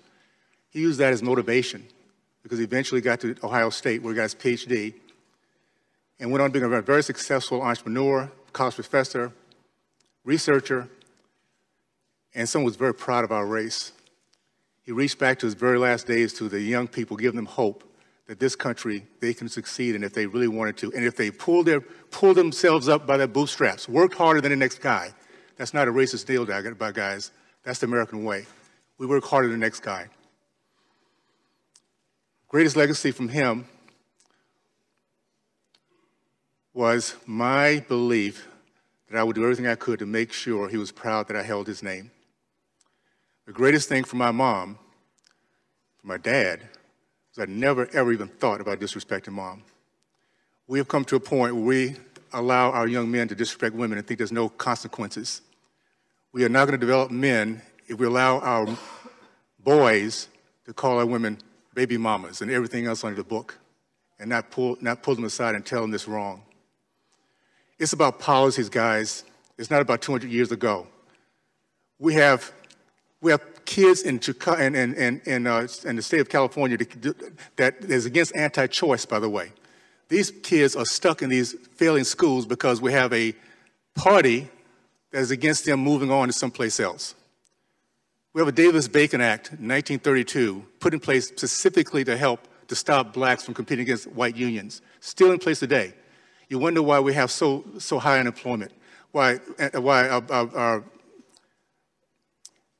our business ownership has gone from 40% down to 3.8%. By the way, high minimum wage is as good as it sounds, it keeps our young people out of work. It keeps them, they're too expensive to hire to even get started if you have high minimum wage. Now the unions benefit from that, by the way. And open borders hurts our race, period. Period. It's common sense. If you have non-Americans coming in, working for lower wages, we get hurt first. We got to understand that, and let's get this thing right, guys. It's about our people, my race. We are just as good as anyone else out there given the right opportunity and not told that we can't. By us raising our kids and telling them that because of their skin color, they're already against every opportunities out there, is stealing their dreams. We can't afford to do that. So my parents' generation, the greatest generation in the history of mankind, told us to dream big and whip out those other guys who are working harder and showing them they're wrong. And we did that. Thank you for that. Thank you, Mr. Chairman. I yield back. Thank you, sir. Mr. Raskin is now recognized for 5 minutes. Mr. Chairman, thank you very much. I'm looking for some points of... Mr. Raskin, I'm sorry. I saw Ms. Lawrence here earlier, then she disappeared, and she's back, and I want to recognize the distinguished... Oh, I'm sorry, Ms. Lawrence was here, and she's gone. She was sitting there. And Ms. Beatty's here. And Ms. Beatty's here now. So, Ms. Lawrence, thank you. Ms. Beatty. Representative Raskin, you're on. Thank you, Mr. Chairman. But both sides seem to agree this is something that should have been done long ago. I think I heard Mr. Hughes say that, and I think Mr. Coates, you said that. There was an effort after the Civil War and Reconstruction organized around a field command I think President Lincoln issued to redistribute 40 acres and a mule. And it never happened, and it was interrupted. And then we had a period of a decade of active national investment in Reconstruction in the South that was undone by white supremacy. And so we were never able to follow through on the political, economic, and social promise of Reconstruction.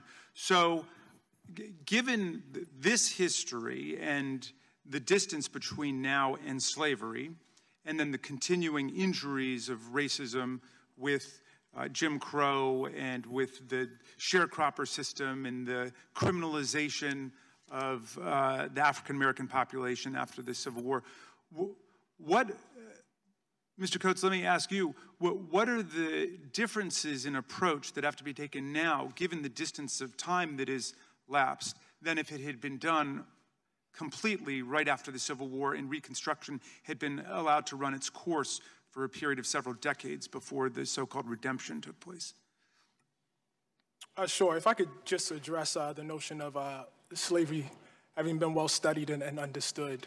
I think my fellow panel member is quite correct that at this moment in history, it's certainly true that the system of enslavement in America has probably been the most studied in America. That's not particularly surprising, given the extensive and revolutionary and wide system of universities we have in this country, which is also probably unprecedented and also probably a new development. Also, but I think even given that, it's worth noting the lack of penetration that those studies have had into the American mindset. I don't know if it's still here, but relatively recently there was a statue garden here in the Capitol that I believe had statues of General Lee and Alexander Stephens, and one has to ask if in the Capitol people understood the history of this country, why there would be statues honoring people who led a revolution to destroy it. One would have to ask, if that history were well understood, why in, for instance, the state of Mississippi there still was a flag flying dedicated to people who tried to destroy this country. Why only a couple of years ago we saw the murder of Heather Heyer, and that was precipitated by a movement to erect a new group of statues and remove the statue of General Lee. And so while it's been well studied, I don't know that Americans quite understand it. At this very point, you can get at least a plurality of white Americans who will tell you that the Civil War was about states' rights, with no conversation about states' rights to do what. In terms of the differences in approach today, what I would say is that's why we need H.R. 40. That's exactly what we're here to discuss in the first place. I'm very skeptical of the notion that one person should stand up and speak for 40 million African Americans, that one person should stand up and speak for all the generations that came before me. I think the proper thing to do is, A, for this body to convene a committee and convene a discussion to study exactly what the damage was and what potential remedy might be offered, and also to convene conversations around the country. Just attendant to that, I also would like to say there's been a lot of, shall we say, shade throwing on the notion of cutting checks. I just want to say, in the spirit of openness, in the spirit of actual study, I don't think we should necessarily rule out cutting checks. There are people who deserve checks.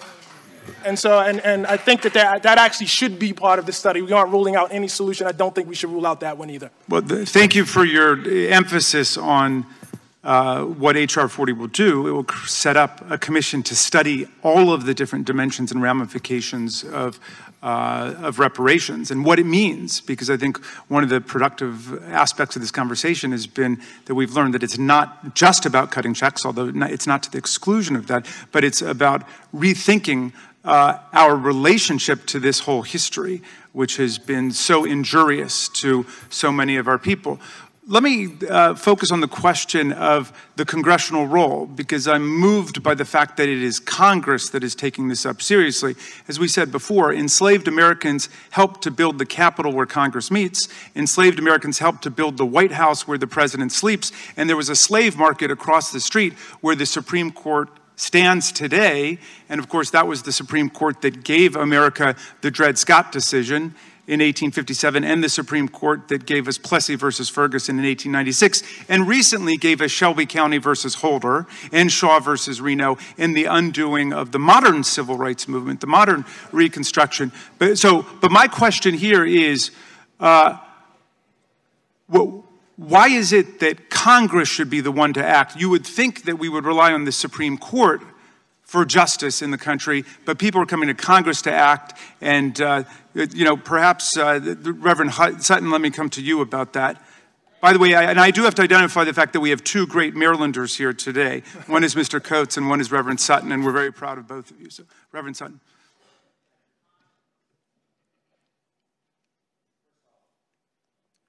First off, let me say that I am a bit dismayed and appalled that my brother panelist here, when we're talking about reparations, goes to family and all that. Of course, we're all hardworking. And of course, we are for families. I just don't want the impression to be that if those are for reparations, don't know about the role of family. And while we're on that point, let me just ask you. Okay. And why Congress? Because you're leaders. And legislation helped to get us into this mess. Legislation has a role. The church has a role. Our educational systems have a role. And maybe even the Supreme Court and hopefully the president. But your role is to redress some of what your predecessors did in this Congress. And so I think you're the only body that can call for this commission that desperately needs to happen. Thank you, Reverend, and thank you, Mr. Raskin. Now I'd like to recognize Mr. Gomert from Texas for 5 minutes. Thank you. Appreciate the witnesses being here. And Mr. Glover, anytime I see your name listed as being in a movie, I normally say that's one I will enjoy and appreciate your body of work throughout your career. You've provided a great deal of enjoyment, even in the dramas. So thank you for that. I had a colleague mention an execution in Texas. That was the incident arose down in Jasper, where 3 white men drug a black man to death. Now, I've supported the death penalty. I was a judge who has assessed the death penalty, and I wouldn't have a problem with a law that said if in a situation like that, the victim's family can choose the manner and means of carrying out the death penalty, but we don't have that law. That case was also heralded as the poster case for needing hate crime legislation, when actually under the hate crime legislation that was so heralded and passed, there is no death penalty. The only way these guys got the death penalty, finally, after 21 years, most culpable guy finally was executed here recently. He should have been. The death penalty I hear constantly being referred to as being racist. I know in my own court, the statistics will show that I had 3 individuals charged and tried for capital murder. 2 were white, 1 was black. Based on the jury findings, I assessed the 2 white men to be put to death, and the black gentleman was sentenced to life for his murder. The hate crime laws had nothing to do with actually carrying out the executions in the appropriate case as they were in Jasper. I also heard a colleague talking about it is critical to know our history. And I have some screenshots here from the Democratic Party's history that says our history, and I'd ask you now to submit that for the record. And it's interesting, and also this Wall Street Journal article, The Democrats' Missing History, it documents a number of things. I'd ask unanimous consent on both of those, so thank you, Mr. Chair. There's no reference in the history of the Democratic Party platform supporting slavery. There were 6 of those from 1840 to 1860. No reference to Democratic presidents who owned slaves. There were 7 from 1800 to 1861. There's no reference to the number of Democratic platforms that either supported segregation outright or were silent on the subject. There were 20 from 1868 to 1948. No reference to Jim Crow laws, nor is there reference to the role the Democrats played in creating them. These were the post-Civil War laws passed enthusiastically by Democrats in that pesky 50-year part of the DNC's missing years. Also, there's no reference that 3/4 of the opposition to the 1964 Civil Rights Act what came in the House from Democrats, or that 80% of the nay votes in the Senate came from Democrats. There's certainly no reference to the fact that the opposition included future Democratic Senate leader Robert Byrd from West Virginia, former Klan member, Tennessee Senator Al Gore Sr., father of Vice President Al Gore. And last but certainly not least, there's no reference to the fact that Birmingham, Alabama Public Safety Commissioner Bull Connor, who infamously unleashed dogs and fire hoses on civil rights protesters, was in fact a member of both the Democratic National Committee and the Ku Klux Klan. So it is important that we know our history and we not punish people today for the sins of their predecessors in the Democratic Party. But I just stated all facts, and again, we have people who are denying history. That's not helpful to our discussion. But Mr. Owens, I would ask you, understanding that today's claim that the Republicans are the party of racism, what do you think your great-grandfather Silas would have said to someone who claims the Republicans are the party of racism? Well, my great-great-grandfather lived through that period, and he wouldn't have said that because at that time, all blacks were Republicans because that was the party that gave them the freedom. Let me just ask you, have you suffered for taking these conservative positions? What I guess what it comes down to is I don't think I've suffered at all. I'm thankful to have grown up in an age where I was the fourth black American to be given a scholarship at the University of Miami. I was one of the first blacks to integrate this school. So I understand and understood exactly what racism looked like and how it felt. But my mom said one thing, remember specifically as I was kind of going through this phase, says, Burgess, make sure you don't let somebody else's problem become yours. In other words, Burgess, don't let a racist let you become one.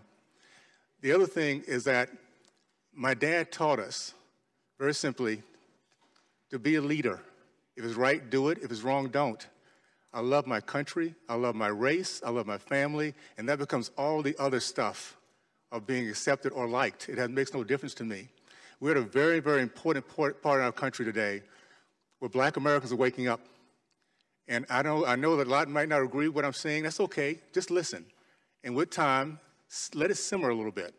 Look around and see where our misery is being done today. Our misery is in the urban communities throughout our country where our kids have no hope, no jobs, no family, no dad, and no one tell them they can make it. If we understand that and we take responsibility every single generation has done in our past to make sure the next generation feels better about their opportunities than less, we are failing them big time if we don't change our narrative. These kids can do it. We just have to believe in them, give them opportunities, and tell them to man up and woman up. It's okay if things get wrong. Good things go sideways for every single person that lives, or God wouldn't be a fair God. When you go sideways, stand up, man up, woman up, and let's get back on the track and get after your dreams to get this thing done with. Thank you, Mr. Owens. We appreciate all of the panel. Time is up for Mr. Gomert, and we're going to move on. And first, thank all of you for being here today. First, I'd like to recognize Congressman Plaskett, who is with us today. Also like to have another reminder to the crowd. Next person that screams out may be asked to be removed. We've got to have order. So keep it together. Representative Swalwell, you're recognized for 5 minutes. Thank you, Chairman. Thank you, Ms. Jackson-Lee, for your leadership on this. I'm a proud co-sponsor of H.R. 40. And I've listened to some of my colleagues, Mr. Glover, tell you how much they like your movies. And I have to say, we didn't come here to talk about your movies. We came here to talk about your activism. I like your activism. I also like your movies, but I want to give you a chance because I haven't heard the other side other than tell you that they like that they like your movies, that they want to hear what you have to say on this important issue. The Senate Majority Leader has said that no one living is responsible and there's no way to compensate for this. And he's suggesting that there's no way to pay for it. And I guess I'd ask you, Mr. Glover, would you agree that if a black college graduate is paying on average about $10,000 more in student loan debt, we're paying for it? Would you agree that if the black population is disproportionately incarcerated to any other population, that we're paying for it? And would you believe and agree that if the health care costs for a black family are extraordinarily higher than for a white family, that we're actually already paying for it?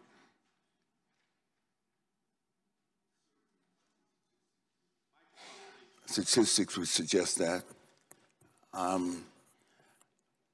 But I think there's such a discussion that we seem to miss the point on, and often as we talk about the different issues that we deal with in this country and the intersectionalism, the interconnectedness, the issue, whether we talk historically or we talk about how those things manifest themselves in our policy and what we do today, in a sense.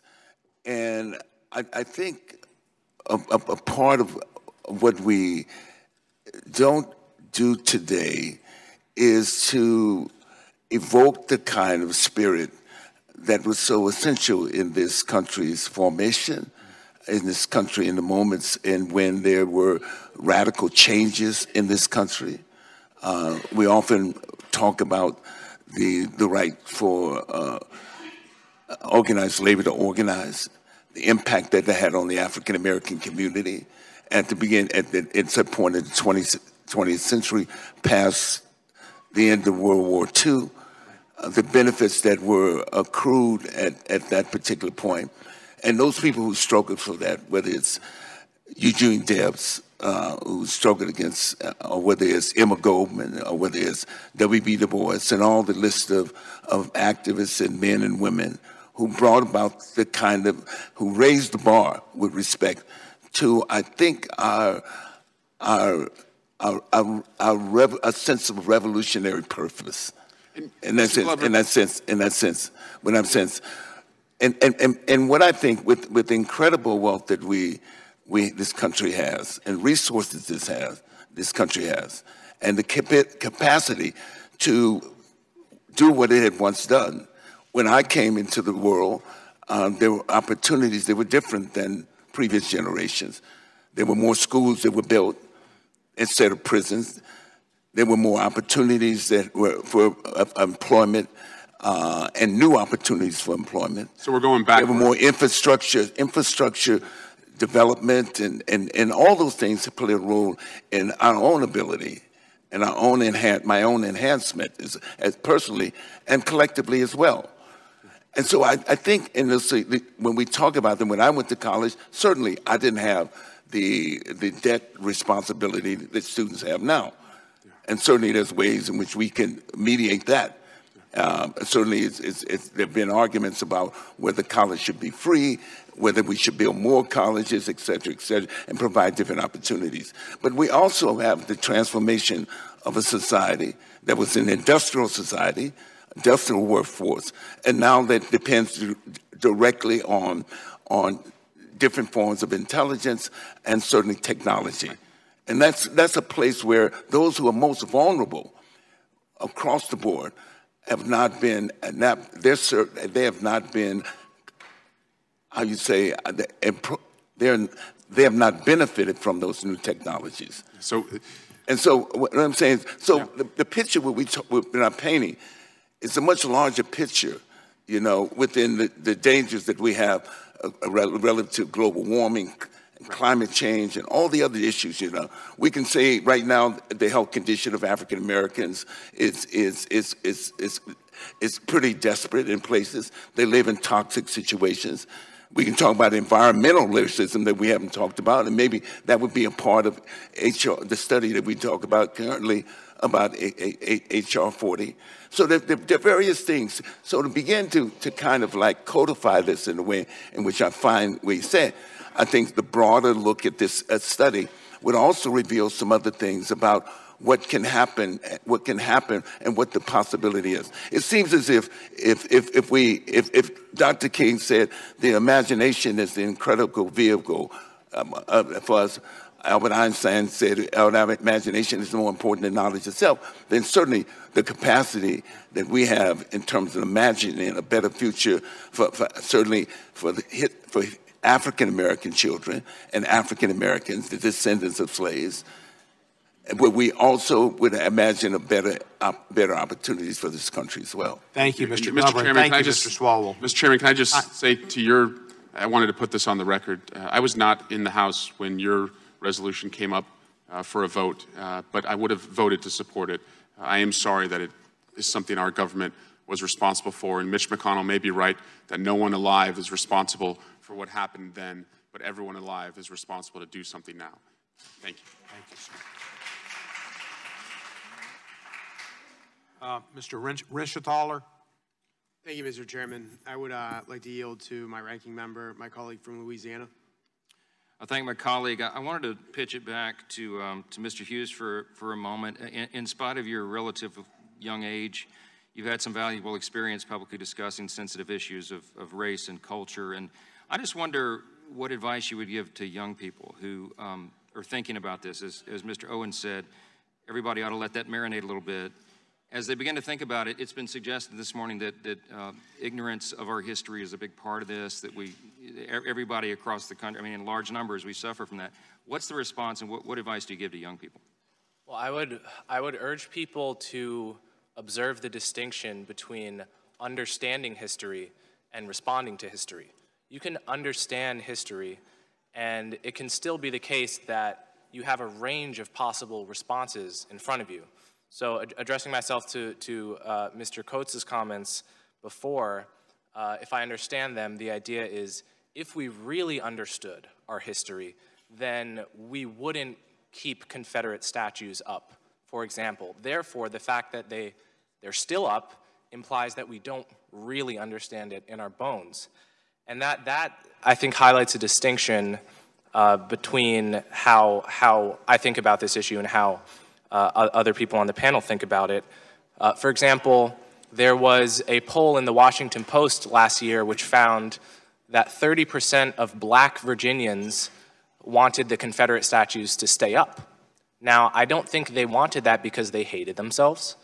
I don't think they wanted that because they didn't understand their own history. Perhaps they were people who just didn't like seeing their communities change. There are many people like that. And I respect that, even though I myself would be fine to see those statues come down. So the point here is that our response, whether or not you agree with it, is not itself evidence that we don't understand our history. And we can have two separate conversations. One is what happened in this country, what was done to black people, what harm was incurred. And the second conversation is what do we do about that? And that second conversation is, the answer to that second conversation is not self-evident from the answer to the first. Thank you. I see Mr. Owens making notes over there. I know you have a lot to contribute on this subject. You do a lot with young people. What would you add to that? I would first of all say we live in the United States of America, the greatest country in the history of mankind, a place that every person who comes here that apply ourselves to the rules, to the standards in which we all can succeed, treat people right, be honest, dream big, dream above your obstacles, and get back up when you fall down, then they can make it. History is there for us to find out and to gauge ourselves how far we've come. 50 years ago, guys that I was fighting on the football field as being one of 4 black athletes are some of our best friends on Facebook today, because we've all grown up. We've all understood that the message of our fathers was incorrect, and we're doing our very best to make sure we be the better people as we move forward. This country, every generation, works to find its better self. As long as we don't reach back and define ourselves by the worst of ourselves, and that's what too many people are doing today. We have Americans in this country, I'm going to call them elitists, that live the American dream, put their kids in the best colleges ever, travel every place you can think of, not have any issues, we're going to have a great retirement, and then tell the rest of our race they can't do it. Why? Because the white man won't let them. I personally think that's an insult to my parents, my grandparents. I did not grow up around white people until I was 16 years old, and I was so proud to be in that community I grew up in Tallahassee, Florida, because we were kicking butt. We were leading our kids. They were teaching us how to be proud Americans. When I went, last point, I went to University of Miami to study biology. By the time I was my junior year, I decided I didn't want to do biology anymore.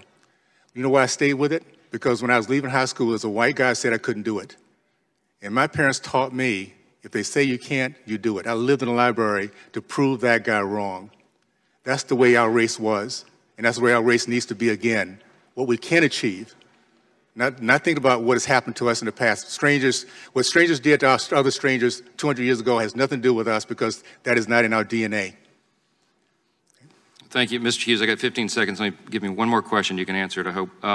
You wrote an article a while back entitled Black American Culture and the Racial Wealth Gap, and you talked about, specifically, the city of Boston, and there was a disparity within the black community, and you've pointed out that black Bostonians of American ancestry had a median household wealth of $8 in net, but Caribbean ancestry had $12,000 of wealth.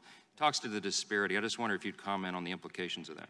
Well, this just goes back to the point I made before about disparities even within races being normal. So if you look at census figures for white Americans and break it down, instead of talking about quote unquote white people, into white people of French ancestry, Russian ancestry, Swedish ancestry, you will find all kinds of disparities that by definition cannot be caused by some kind of systemic discrimination. Likewise with quote unquote black Americans, it's a very diverse group. Something like 10% of black people in this country are immigrants from places like Jamaica, Haiti, Nigeria, Ghana. And if you look at each individual group, you will find various disparities in wealth, in income, in crime rates that by definition can't be explained by either race or racism. So my point in citing that disparity is to upset the notion that if society were fair, evidence of that would be equal outcomes between all groups, because there are so many differences historically in groups themselves, geographically, just in terms of median age, right? The average black person in this country is 10 years younger than the average white person. So when you're comparing blacks to whites, that's just one of the many ways in which you're not actually comparing apples to apples. So my point in citing that was just to upset that lazy assumption that we make about socioeconomic and other outcomes. Thank you. I yield back. Thank you, sir. Next, recognize Ms. Scanlon for 5 minutes. Thank you. Before coming to Congress just last November, I was a public interest attorney, and so my work focused on access to justice, access to the ballot, and access to a good public education. And all 3 forms of access, as we've been discussing here today, are too often denied to people of color and poor people. And unfortunately, as we've discussed, there's a disproportionate representation of people of color among poor people in this country. So I wanted to ask some questions to talk about the relationship between the structural legacy of slavery and racism and a couple of the issues that are top of mind in my district. So one of them, and thank you for mentioning it, Mr. Glover, is environmental justice. The city of Chester is in my district. It's a majority African-American population, and it is surrounded by heavily polluting industries. Just Sunday night, CNN's United Shades of America featured the incinerators there. 1 in 4 children, African-American children in my district have asthma, largely as a result of these environmental factors. So we've got this environmental justice issue we're dealing with. We've got schools issues. Pennsylvania has one of the most wildly inequitable public school funding systems, and if you go to the schools in Philadelphia and some of the other majority African-American school districts, you see schools that are over 100 years old, and literally visiting them, there's asbestos and lead paint dripping into the water fountains that the children have to use. And then a third issue, which we've also touched on, is our policing and criminal justice issues, where African-American folks are locked up at, 5 times the rate of white people. So how does the reparations conversation help us drive forward those issues? How can I link it for folks in my district to the issues they're facing daily? And if I could ask Reverend Sutton and then Mr. Coates to maybe address that. Thank you. Those issues are linked. We have to make a distinction between personal responsibility and social responsibility. I go into the high schools in Baltimore as well, and we even sponsor programs to convince high schoolers, you can do this, you can succeed, you can make it. That's personal responsibility. But when you go in the schools and you see the conditions, you see the quality of the teaching and all that, you know that they don't have the same shot as those who live 10 miles away or 5 miles away in their school systems. And so one of the roles of the Congress is to make sure that there is a corporate responsibility that we all have for all of our citizens. We can all celebrate the tremendous strides that have been made in racial attitudes in this country. We're proud of the accomplishments of many African-American individuals. I'm proud of my accomplishments. I've worked very hard, and my brothers and sisters.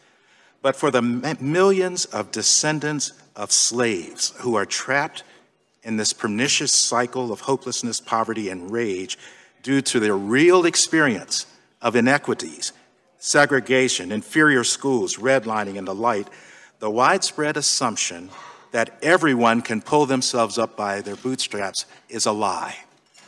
It's a falsehood. And that is one of the things that this legislation wants to address. Thank you. Thank you. Mr. Coates?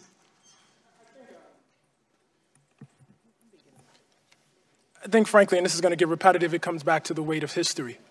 I heard it said just earlier, for instance, that the matters which face us today have nothing to do with strangers from 200 years ago. That's not the attitude we take towards George Washington. That's not the attitude we take towards Abraham Lincoln. We take that attitude to history that we're ashamed of. We don't take that attitude towards history that we're proud of.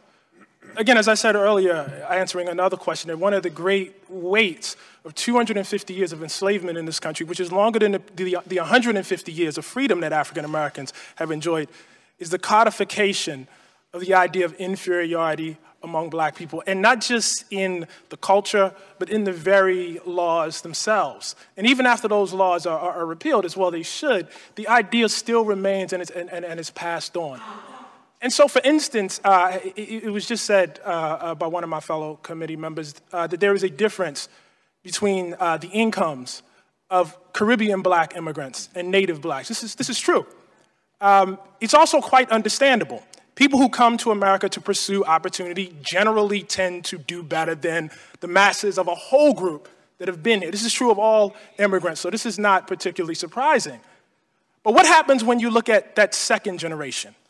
What happens when you look at that third generation of Caribbean blacks? In fact, unlike all other groups, they quickly become African-American blacks in terms of their other statistics. Why is that?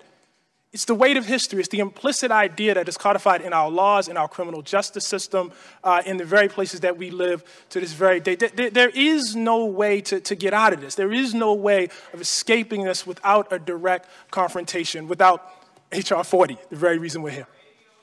Thank you very much. Thank you, Ms. Scanlon. Before I go to my next, I'd like to recognize Mr. Wade Henderson, who's here. He was the president of the Leadership Conference on Human and Civil Rights and a great hero for many years. Thank you for your attendance and your years of work. Mr. Hillary Shelton was here earlier, and they kind of were a team. He was the NAACP, and he left. Ms. Dean, you're recognized for 5 minutes. Thank you, Mr. Chairman, I thank you for having this hearing. As troubling as this topic is, I can't tell you how glad that we're here today. I can't tell you how glad that this conversation is taking place. So I thank my colleague from Texas, Ms. Jackson Lee, for her extraordinary, tenacious leadership on this legislation. We're here to acknowledge the terrible wrong in history, to recognize the continuation of those injuries, and that's one area I want to examine quickly if I can, and to discover a remedy to these atrocities, some measure of healing for this country. So if I could take a look in the time that I'm allotted at two things. Mr. Coates, I wanted to ask you about the ongoing predatory practices. I happen to also be a member of the Financial Services Committee. And so we've examined some of the practices, for example, by Wells Fargo in predatory subprime lending in the African American community. Because too often we hear that this is a thing of the past. This is not something that's happened today. There's not an ongoing problem. You're dealing with something that's past. It's not past. The discrimination, the atrocities continue. So if you could help me with the predatory practices, and then I wanted to try to lift it a little after that, because I loved what you said, Right Reverend, that it is important for our white brothers and sisters. We need this as much, if not more, for the healing of our soul, healing of the soul of the country. And Ms. Brown, you talked about the liberating power of having this conversation and taking a look at all of this. So if we could talk about ongoing predatory practices and discrimination, and then maybe take it to the other side. Sure. As I was saying earlier, it's like any other injury. There is the primary effect of the injury, and then there's a secondary and tertiary effects of that injury. African Americans have a history of segregation in this country. What that means is not merely living separately from whites. It means living separately from whites for the explicit purposes of denying certain benefits and certain funding and certain resources to black people. In the case of the housing history in the 20th century, what that meant was that for long periods of time, while this country was making available to middle-class and working-class white families low-interest loans, the possibility of home ownership, which had not been available in the previous preceding decades, black people were completely cut out of that process. But still there was that dream of buying a home. And so what that gap left was for predatory lending to come in, illegitimate lending that did not enjoy the imprimatur or the backing of the FHA, to come into black neighborhoods and make loans under conditions that were, to say the least, onerous. In some cases, black folks didn't even actually own the homes. This practice of, sure. Contract lending. Contract lending, yes. Could you give us a quick definition of that? The basic idea of contract lending is because I don't have access to the normal routes of banking to buy a home. And so a contract lender comes in and pretends to actually sell me the home and gives me all the responsibilities of the homeowner, the upkeep, the maintenance, the taxes, et cetera, but actually holds on to the deed. It's a high-tech, rent as you buy rent option. And the other practice that Wells Fargo participated in a huge way in the early 2000s, 2005, as quoted by a former Wells Fargo loan officer. They went into black communities, particularly through their churches, and pushed subprime lending mortgages on those folks who would have qualified likely for regular mortgages. And she said, we went right after them. She's a former member of Wells Fargo. Wells Fargo Mortgage had an emerging market unit and specifically targeted black churches because it figured church leaders had a lot of influence and we could convince Congress to take subprime loans. That's recent. That's ongoing kinds of stuff. That's egregious. So anybody says this is a thing of the past just isn't paying attention. Yes, Congressman, just really quick. The reason why I just keep insisting on history is the very fact that that group of people was vulnerable in the first place is because of redlining and Jim Crow. They never would have been in that position if not for history. And I apologize, but Ms. Brown, if you don't mind, I'm from Pennsylvania, so suburban Philadelphia. If you could talk about that notion of liberation as a result of looking at your own history. Can you tell us what that felt like and why we should argue that for us and paint that picture? Thank you so much. There's so many layers to it. The part of what hasn't been mentioned today is the fact that race is a fiction. So slavery, the very concept of race and of one race being superior to another was invented to justify slavery. And it was also deployed in order to have white working class, like indentured servants back in Virginia in the colonial era, identify with this notion of whiteness and with wealthier whites rather than identify with enslaved Africans and Native people with whom they had common cause.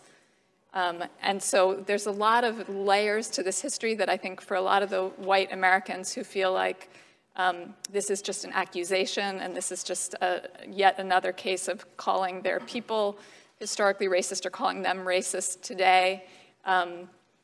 In my experience, the African American community is much more sophisticated about understanding that some of these dynamics, for example, with the GI Bill and whatnot, it's mundane complicity of white folks who are benefiting from a system and looking the other way. They're not necessarily getting up in the morning and saying, I want to be racist.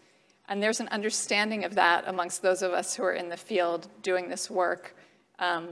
So they're just, again, coming back to the learning of the history, it's liberatory to get beyond even the very concept of race. Thank you. Thank you, Mr. Chairman. I know I'm over. Thank you, Ms. Dean. Ms. Sylvia, you're on. Thank you, Mr. Chairman. And first, I want to thank the chairman for bringing this forward, and of course to my colleague from Houston that we have worked for many years on so many social justice issues at home. It's just great to stand with you again, and this time here on such a very, very important national topic. I am a co-sponsor, and I've pledged to you that I will work shoulder to shoulder with you to make sure we get this done. And to all the people in the audience, thank you for being here. I know it's been a long hearing, but I think it's going to be, well, thank you for being here, and I know you've been waiting, but I think the waiting will be worth it when we get to the end of the tunnel. So thank you all for being here. And Bishop, I want to just start with you because it really did warm my heart that you have some scripture notes here and that you mentioned Jesus. You know, I have a very deeply firm religious belief that we really are all created equal and that we really are all children of God. And I want you to just pretend that instead of speaking to us right now, that you're speaking to the average American who may not have read everything that we have, may not have been as attuned to this hearing, but is kind of wondering what this is really all about, because as much as you say and others have said that this isn't about a check, the bottom line is that when some people start talking about reparations, they think that it's just about that. So my question to you is, what would Jesus do about reparations? Well, when it comes to those questions, I like to remind people, I'm in sales, not management. I don't, so I'm not going to make those decisions. It's a good start. But I want to be clear, it's not just about a check. Correct. When I think of about some African-American women who are languishing in nursing homes with no money, no wealth, no, let's cut a check. I think about some others where a check would be really, really good. So I just wanted to be clear about this. But it's not essentially about money. It's about being good. There's been talk here about our nation being a great nation, or to make it great again, or the greatest nation of all. I'm more concerned about this nation being good. Let's be good. Let's do a good thing. And if we can be good enough, then let history and let people around the world say, the United States is great. Not because you can make a lot of money there, not because you can enrich yourself, not because of the size of your military or your armaments. They're great because they're good. And so I'm here today to witness to being good about this, that there is some unfinished business in this nation. Lastly, about the souls. In 1903, W.E.B. Du Bois wrote that famous book, The Souls of Black Folk. I would like to see another book written, The Souls of White Folk. The souls of white folk in this nation right now. What does it do to your soul to know that some of the benefit you get from your white skin and your background is not accrued to everybody? What does that do to your soul? And so this is a soulful act, I think, that we are talking about today. And it's really going to take all of us. I said earlier that we've forgiven you. And that what I mean is we're here. We're in America. We want America to be good and great. Desmond Tutu, Archbishop Desmond Tutu of South Africa said once, without forgiveness, there is no future. We have to forgive one another, but that doesn't mean we stop there. We have work to do, and this is work for reconciliation. I wonder if my sister here... well, actually, I had a question for Mr. Coates, but you'd have to go really quickly. I had one question for Mr. Coates, so if you wanted to add something real quick. I'm running out of time. No, I'm the economist on the panel, so it's a little bit... No, I know that. It's a little frustrating that economic questions are being directed to non-economists. Well, I think I have some things that I'd like to be able to say about some of this. But thank you, my brother, for giving me, for passing the mic. I really do appreciate it. The questions about predatory lending really need to, your sister Congresswoman raised, really need to be dealt with, because it's not just that it's something that's happening if you're going to talk about predatory lending, could you also add, because what I was going to ask Kim, you could probably answer also, this whole history of the exclusion of blacks from some of the early programs like Social Security and the GI Bill and others, because it all is about economic security. So if you could blend your answer, that would be great, because then I would use up my time and get both questions in. Sure. I mean, we can go back and look at the minimum wage, which exclude farm workers in the South, which were predominantly black people, excluded domestic workers who were black women. And so these folks were excluded not only from the minimum wage, but also from the Social Security system. And so your comment about black women in nursing homes is very pointed, given all of that. I mean, we have to look at this. The hearts and minds questions, I'm an economist, so I leave that to the Reverend. But what I want, but my thing is, let's look at the economic underpinnings of the inequality that exists in this country, the wealth gap that exists in this country, and the differences that it makes. Sister Congresswoman, when you talked about predatory lending, a third of the people who had predatory loans qualified for regular loans, a third of them. However, they did not get them because of the way that slavery, racism basically segregated people. So while it's lovely to sing Kumbaya, which I don't do very often, I think it's even better to talk about what's going on economically and the differences that exist because of the wealth gap. When a black woman, man, is arrested, absent wealth, they lay up in the jail for I don't know how many days because they don't have the home to mortgage to get the bail. And cash bail is discriminatory. And so we can just go down the list and talk about the very many ways that racism affects the quality of folks' lives. And with all due respect to these Kumbaya brothers over here who, you know, I'm proud of my family too. I mean, we good black people too. I have a PhD, I have 2 MBAs in my family, but I'm not going to give you my family history. But you know, it is irrelevant. It is irrelevant when you're dealing with structure. I want y'all, Congress people, to deal with issues of economic structure, and an economic structure has generated an inequality that makes it difficult for people to live their lives. When zip code determines what kind of school that you go to, when zip code determines what kind of food you can eat, these are the vestiges of enslavement that a lot of people don't want to deal with. Forgive my, you know, I'm kind of over the top, but I usually am. Those in the audience who know me know, you know, tick, tick, boom. But the fact is that I'm gratified, Sheila, Congresswoman Jackson Lee, for these hearings, but I'm also frustrated for the tone that some of this has taken because it takes us away from the economic underpinnings of what needs to go on here. Thank you.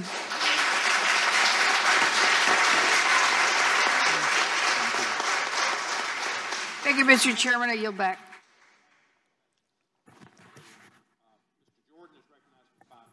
Thank you, Mr. Chairman. I yield to the gentleman from Louisiana. I thank my colleague. This has really been a thoughtful discussion. I know we're nearing the end of it. We have more to go. Thanks, everybody, for their patience.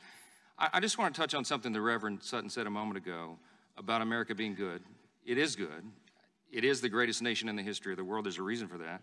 G.K. Chesterton was a famous British philosopher. He famously said, America is the only nation in the world that is founded upon a creed.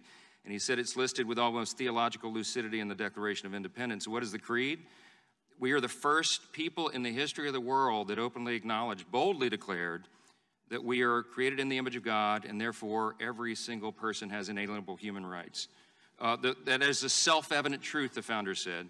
We're trying to live up to that promise. As you all know, Martin Luther King Jr. famously said that was a promissory note to future generations, and we're trying to get there. The honest question that we're trying to get to is the payment, okay, which would be part of this by many people's estimation, is that part of that attaining the ultimate goal? And it's a thoughtful question. It's a serious one. And I don't think that you should disparage the motives of anybody who's asking these piercing questions. And we're going to, and we are. You're all part of the dialogue, and I'm grateful that it's largely been a civil discussion today, and I really appreciate your contributions. Let me go back to Mr. Owens. In a 2018 interview, you noted that, you said, quote, it was the black community that led our country in terms of the growth of the middle class. Between 40 and 50% of black Americans became part of the middle class. The black community also led the country in terms of the commitment of men to marriage at over 70%, unquote. I wonder if you could elaborate a little bit on what you attribute that to. Head, heart, home, hands. We were a race that believed in God, very committed to the Christian faith. Because we did, our men believed in being the men of their household to provide for their kids and their wife, and they took that commitment very seriously. They took pride in being producers. The idea of me being a beggar was not an option. When I failed after coming out of the NFL, 7 years after coming out of the NFL, totally humbling. But for a brief few months, I was willing to be a chimney sweep. I was willing to be a security guard. That was the way we were taught. Do whatever it takes to provide for your family. It doesn't matter. Be proud of it. And I'm proud of it now. We'll never want to go there again. But at the end of the day, that's what we were taught. We have now, we're turning out my race into one that's feeling that they are entitled to somebody else's property.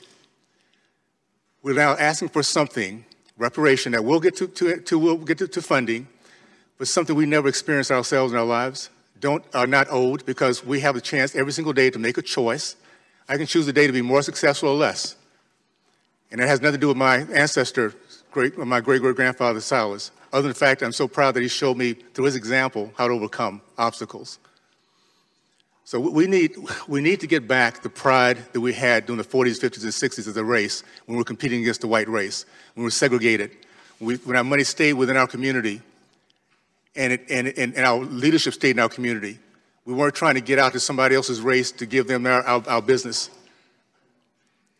We need to recognize that within our kids is our future. I personally believe this. Right now we have over 60,000 of our youth that's incarcerated every single year.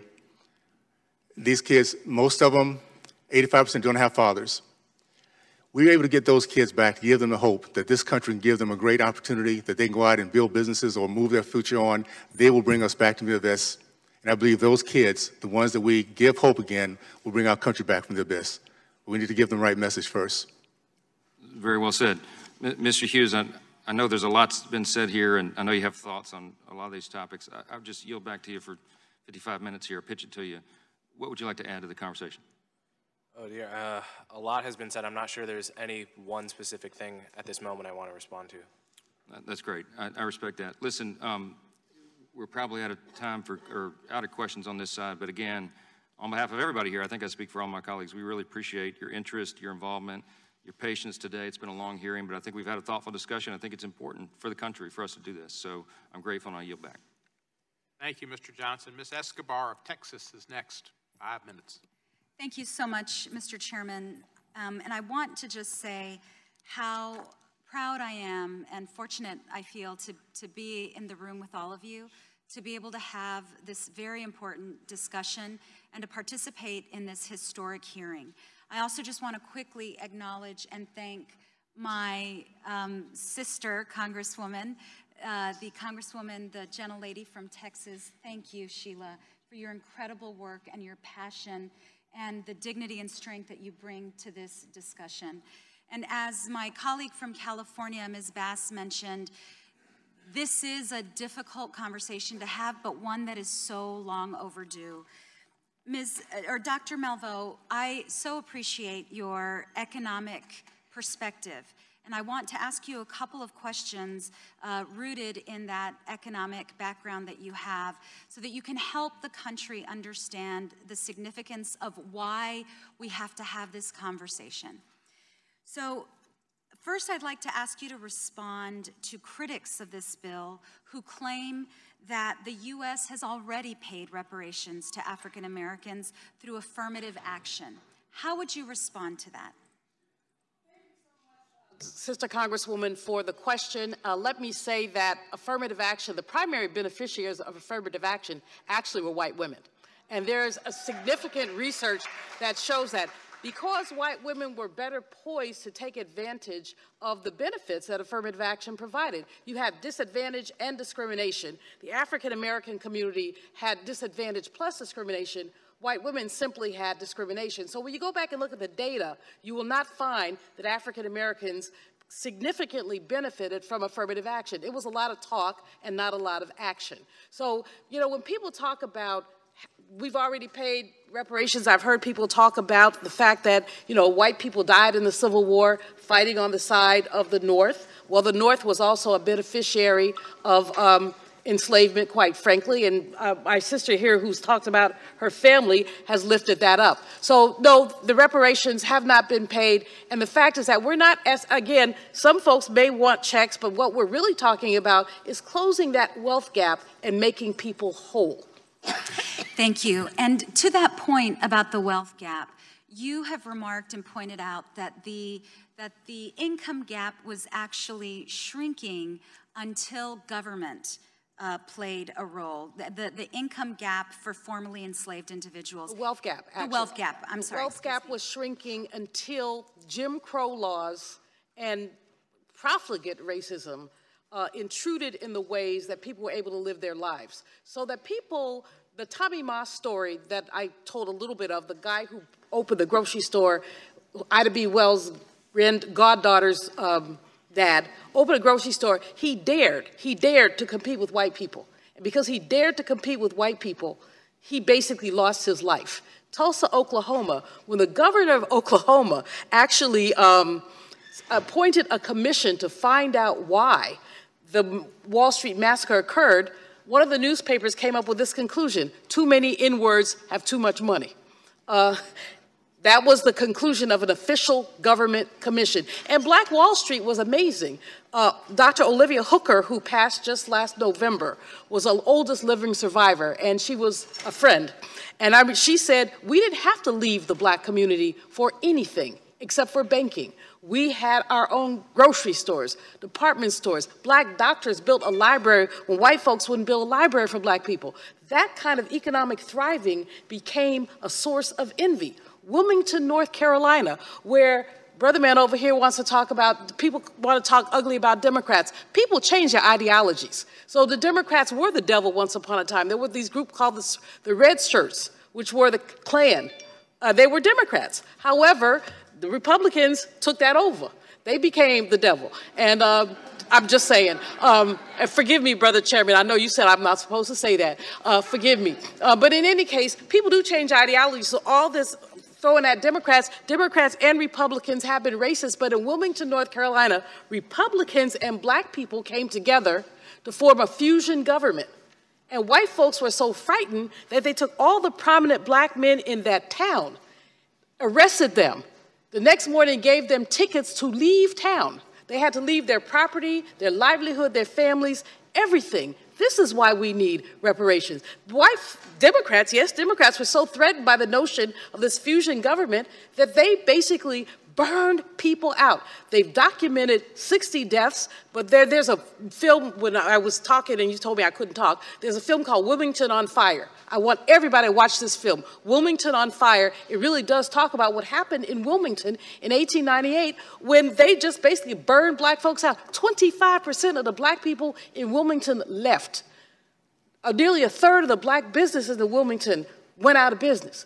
It was really about economic envy. So absent this economic envy and fear, Black folks, we didn't get the 40 acres and a mule, but we were still trying to do it. And then folks came in and said, wait a minute, if we let them do their thing, where's our cheap labor gonna come from? You know, and so that's what happened. Thank you for the question. Thank you so much, Chairman. I'm out of time. Appreciate it very much. And last but far from least is the sponsor of H.R. 40, the Honorable Sheila Jackson Lee, for her 5 minutes plus. You're right. Thank you.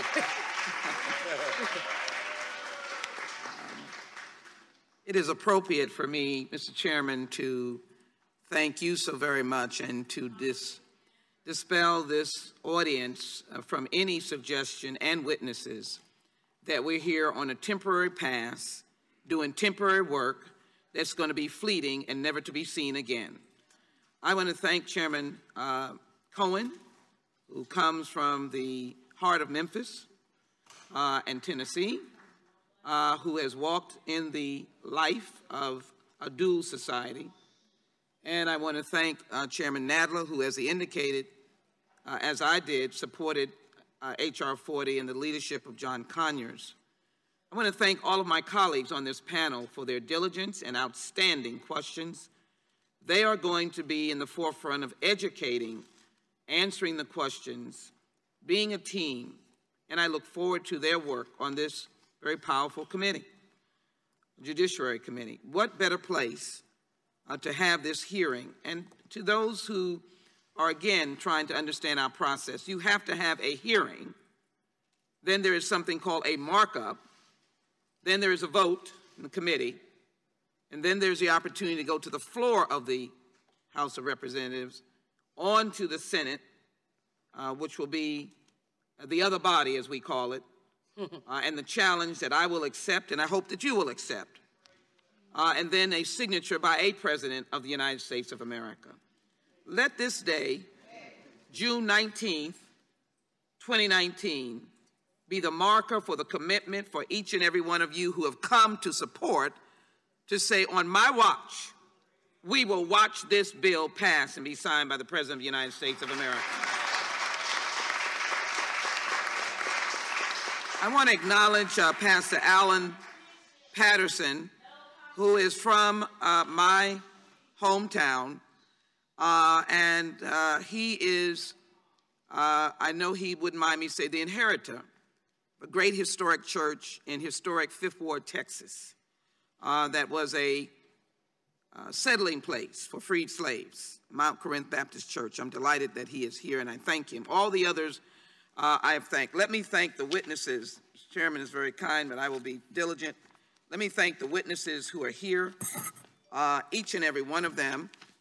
Let me thank Mr. Coates, Mr. Glover, Ms. Brown, Ms. Hughes, Ms. Owens, the Right Reverend Eugene Taylor Sutton, and as well Dr. Julianne Malveaux, Professor Eric Miller. And let me get to my questions at this point.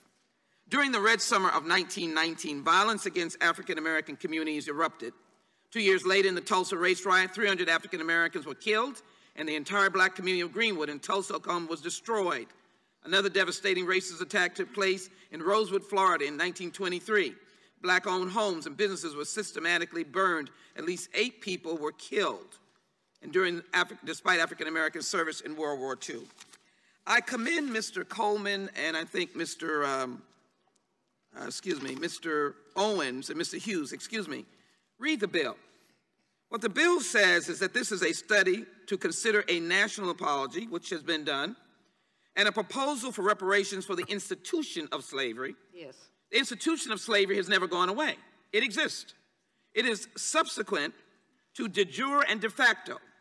That is, that it is subject to the laws and to the current atmosphere of what has generated today racial and economic discrimination against African Americans and the impact of these forces on living African Americans that are to make recommendations to the Congress on appropriate remedies and for other purposes. Why does the Congress have to do it? Because the Congress is the lawmaking body of the federal government, And it was the states and federal government that institutionalized laws that made slavery an act of the state. Yes. And it's not the courts. They will interpret, but we have to correct our error. And that is why, in that historic moment, Republicans and I guess some Democrats came together in the Congress and supported the 13th Amendment, which then Democrats and Republicans, or whatever they were called at that time, throughout the states, then the states voted to accept that particular amendment. That is why the Congress must do its job. I welcome the disparate opinions, but I would argue to the gentleman from Columbia that you are, I think, without the historical perspective and the pain of being opposed at your very young age to affirmative action and reparations. So I would welcome a continuing debate. My door is open for you. I welcome you being here as a witness. But I think it is important to take note of this. One, not my husband, excuse me, love him too. My father was Ezra Clyde Jackson. He was the baby boy of a widow mother with three brothers that went to World War II. A young man that graduated from high school for arts in New York City. He, out of high school, went to the cartoon industry in New York. It was thriving. What an amazing thing for a young black boy. When the white men came back from World War II, my father was summarily fired for them to take his place. I was not born then, but I can tell you that the life of that talented black man was never the same. Until some 40 years later, when he was able to, his talent never lost, able to be called back into that industry. Racism. It wasn't slavery, wasn't 1892. It was in these prosperous 40s that you were talking about, that my father, because of the color of his skin, his brilliant talent, the cartoonist artist that he was summarily fired. And so the question I have, Dr. Malveaux, while the white middle class was being buoyed by the New Deal period of my father's life, African Americans were consistently excluded from its benefits. For example, the 1935 Social Security Act carved out jobs largely filled by African American workers, such as farm and domestic labor, from its old age and unemployment insurance. Federal housing programs also discriminated against African Americans by redlining black neighborhoods to preclude them from receiving Federal Housing Administration, FHA. The GI Bill, which dedicated billions of dollars toward expanding opportunity for soldiers returning from war, also contributed to the widening gap between white and black Americans. Southern congressional leaders made certain that the programs were controlled by local white officials, resulting in black veterans being denied housing and business loans. Now, Dr. Malveaux, I want to get to your seatmate there, Mr. Miller. So I'm going to you first, and I also want to get to Mr. Coates on these issues, and I thank all the other witnesses. Could you comment on this impact, this continuing impact, when we didn't benefit from that? Both for the hearing and for the question, the continuing impact is it shows up in the wealth gap. In addition, the entirety of the way that we redlined black communities through the Federal Housing Administration, redlined communities so that people could not get housing loans, even when they qualified for them. This was government policy. This is why Congress must do this. Congress did the devil, and now Congress has to do the right thing. It's quite simple. I'm so happy that you mentioned the GI Bill for a couple of reasons.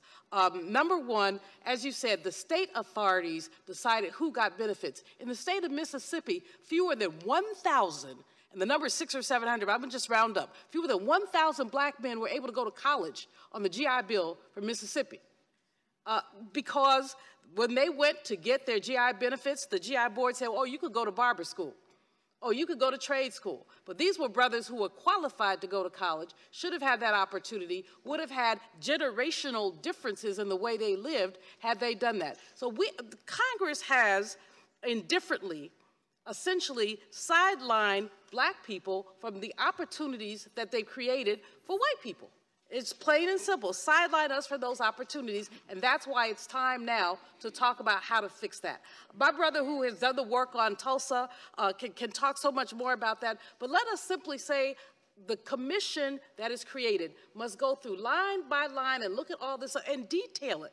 I don't like to think, like I said, I'm not kumbaya, so I don't like to think that white people are evil. I think white people are ignorant. I think white people do not know what the history is, and I commend y'all to look at the history and the work that you've done in the past, and then challenge you to do the right thing. Thank you. Thank you. Mr. Coates, may I bring you to the 21st century and a recent article in the New York Times that basically says, yeah, thank you. But in the shadows, this is Kansas City. Downtown is booming. But in the shadows of the city's thriving business and entertainment district are languishing east side neighborhoods pocked with boarded up homes, overgrown trash-strewn lots. The shiny caps and storefronts are almost non-existent, and residents like the Tanya Bowman felt forgotten. I love downtown, and I'd love to see it grow too. But you've got to be real, says Ms. Bowman, who lives in the predominantly black east side. It's like neglect. We get the leftovers. Can you just bring that all together for us in what you have ascertained about the commission, racism, and where we are today? Sure. I think the consistent point from the comments that, you just made, an article you just read from, stretching all the way back to the period of enslavement in this country, is the idea of theft. Enslavement is theft. 250 years, black people had the fruits of their labor stolen from them. We don't often think about Jim Crow and the era of segregation as theft, but it's theft too. If I agree to pay taxes, if I agree to fealty to a government, and you give me a different level of resources out of that tax pool, if you've given me a different level of protection, you have effectively stolen from me. If you deny my ability to vote and to participate in the political process, to decide how those resources are used, you have effectively stolen from me. And so it makes a kind of sense that after a period that begins in 1619 of theft, ending conservatively in 1968, I think I get an argument on that, but conservatively in 1968, that if you steal from a group of people over that longer period of time, you will have the very wealth gap that Dr. Malveaux resulted from. I think it's very, very important to bring that into the conversation because this wasn't a passive discrimination. This was appropriating resources from one group and giving them to the other through the auspices of the state. Thank you. Thank you, Mr. Chairman. I am very grateful to you to yield back, and I feel the power in this room. I'd ask my colleague, Mr. Johnson, let us work together. Let's get this done. It is long overdue, it is deserving, and it is the right thing to do. Mr. Chairman, I yield back. Thank you, Ms. Lee, and of course I want to thank all of our witnesses. This concludes today's hearing, and I want to thank our witnesses. It's been a great panel. And this is what magnified times 10, 2050 study would be like, because this panel would be heard and heard and heard, and people would get the story of what's happened in America and different perspectives on how to deal with it. Without objection, all members will have 5 legislative days to submit additional written questions for the witnesses or additional material for the record. I want to thank our ranking member and all of my members. Our attendance was excellent. If anybody sees John Stewart, tell him everybody was here and very attentive. And for that, the hearing's adjourned.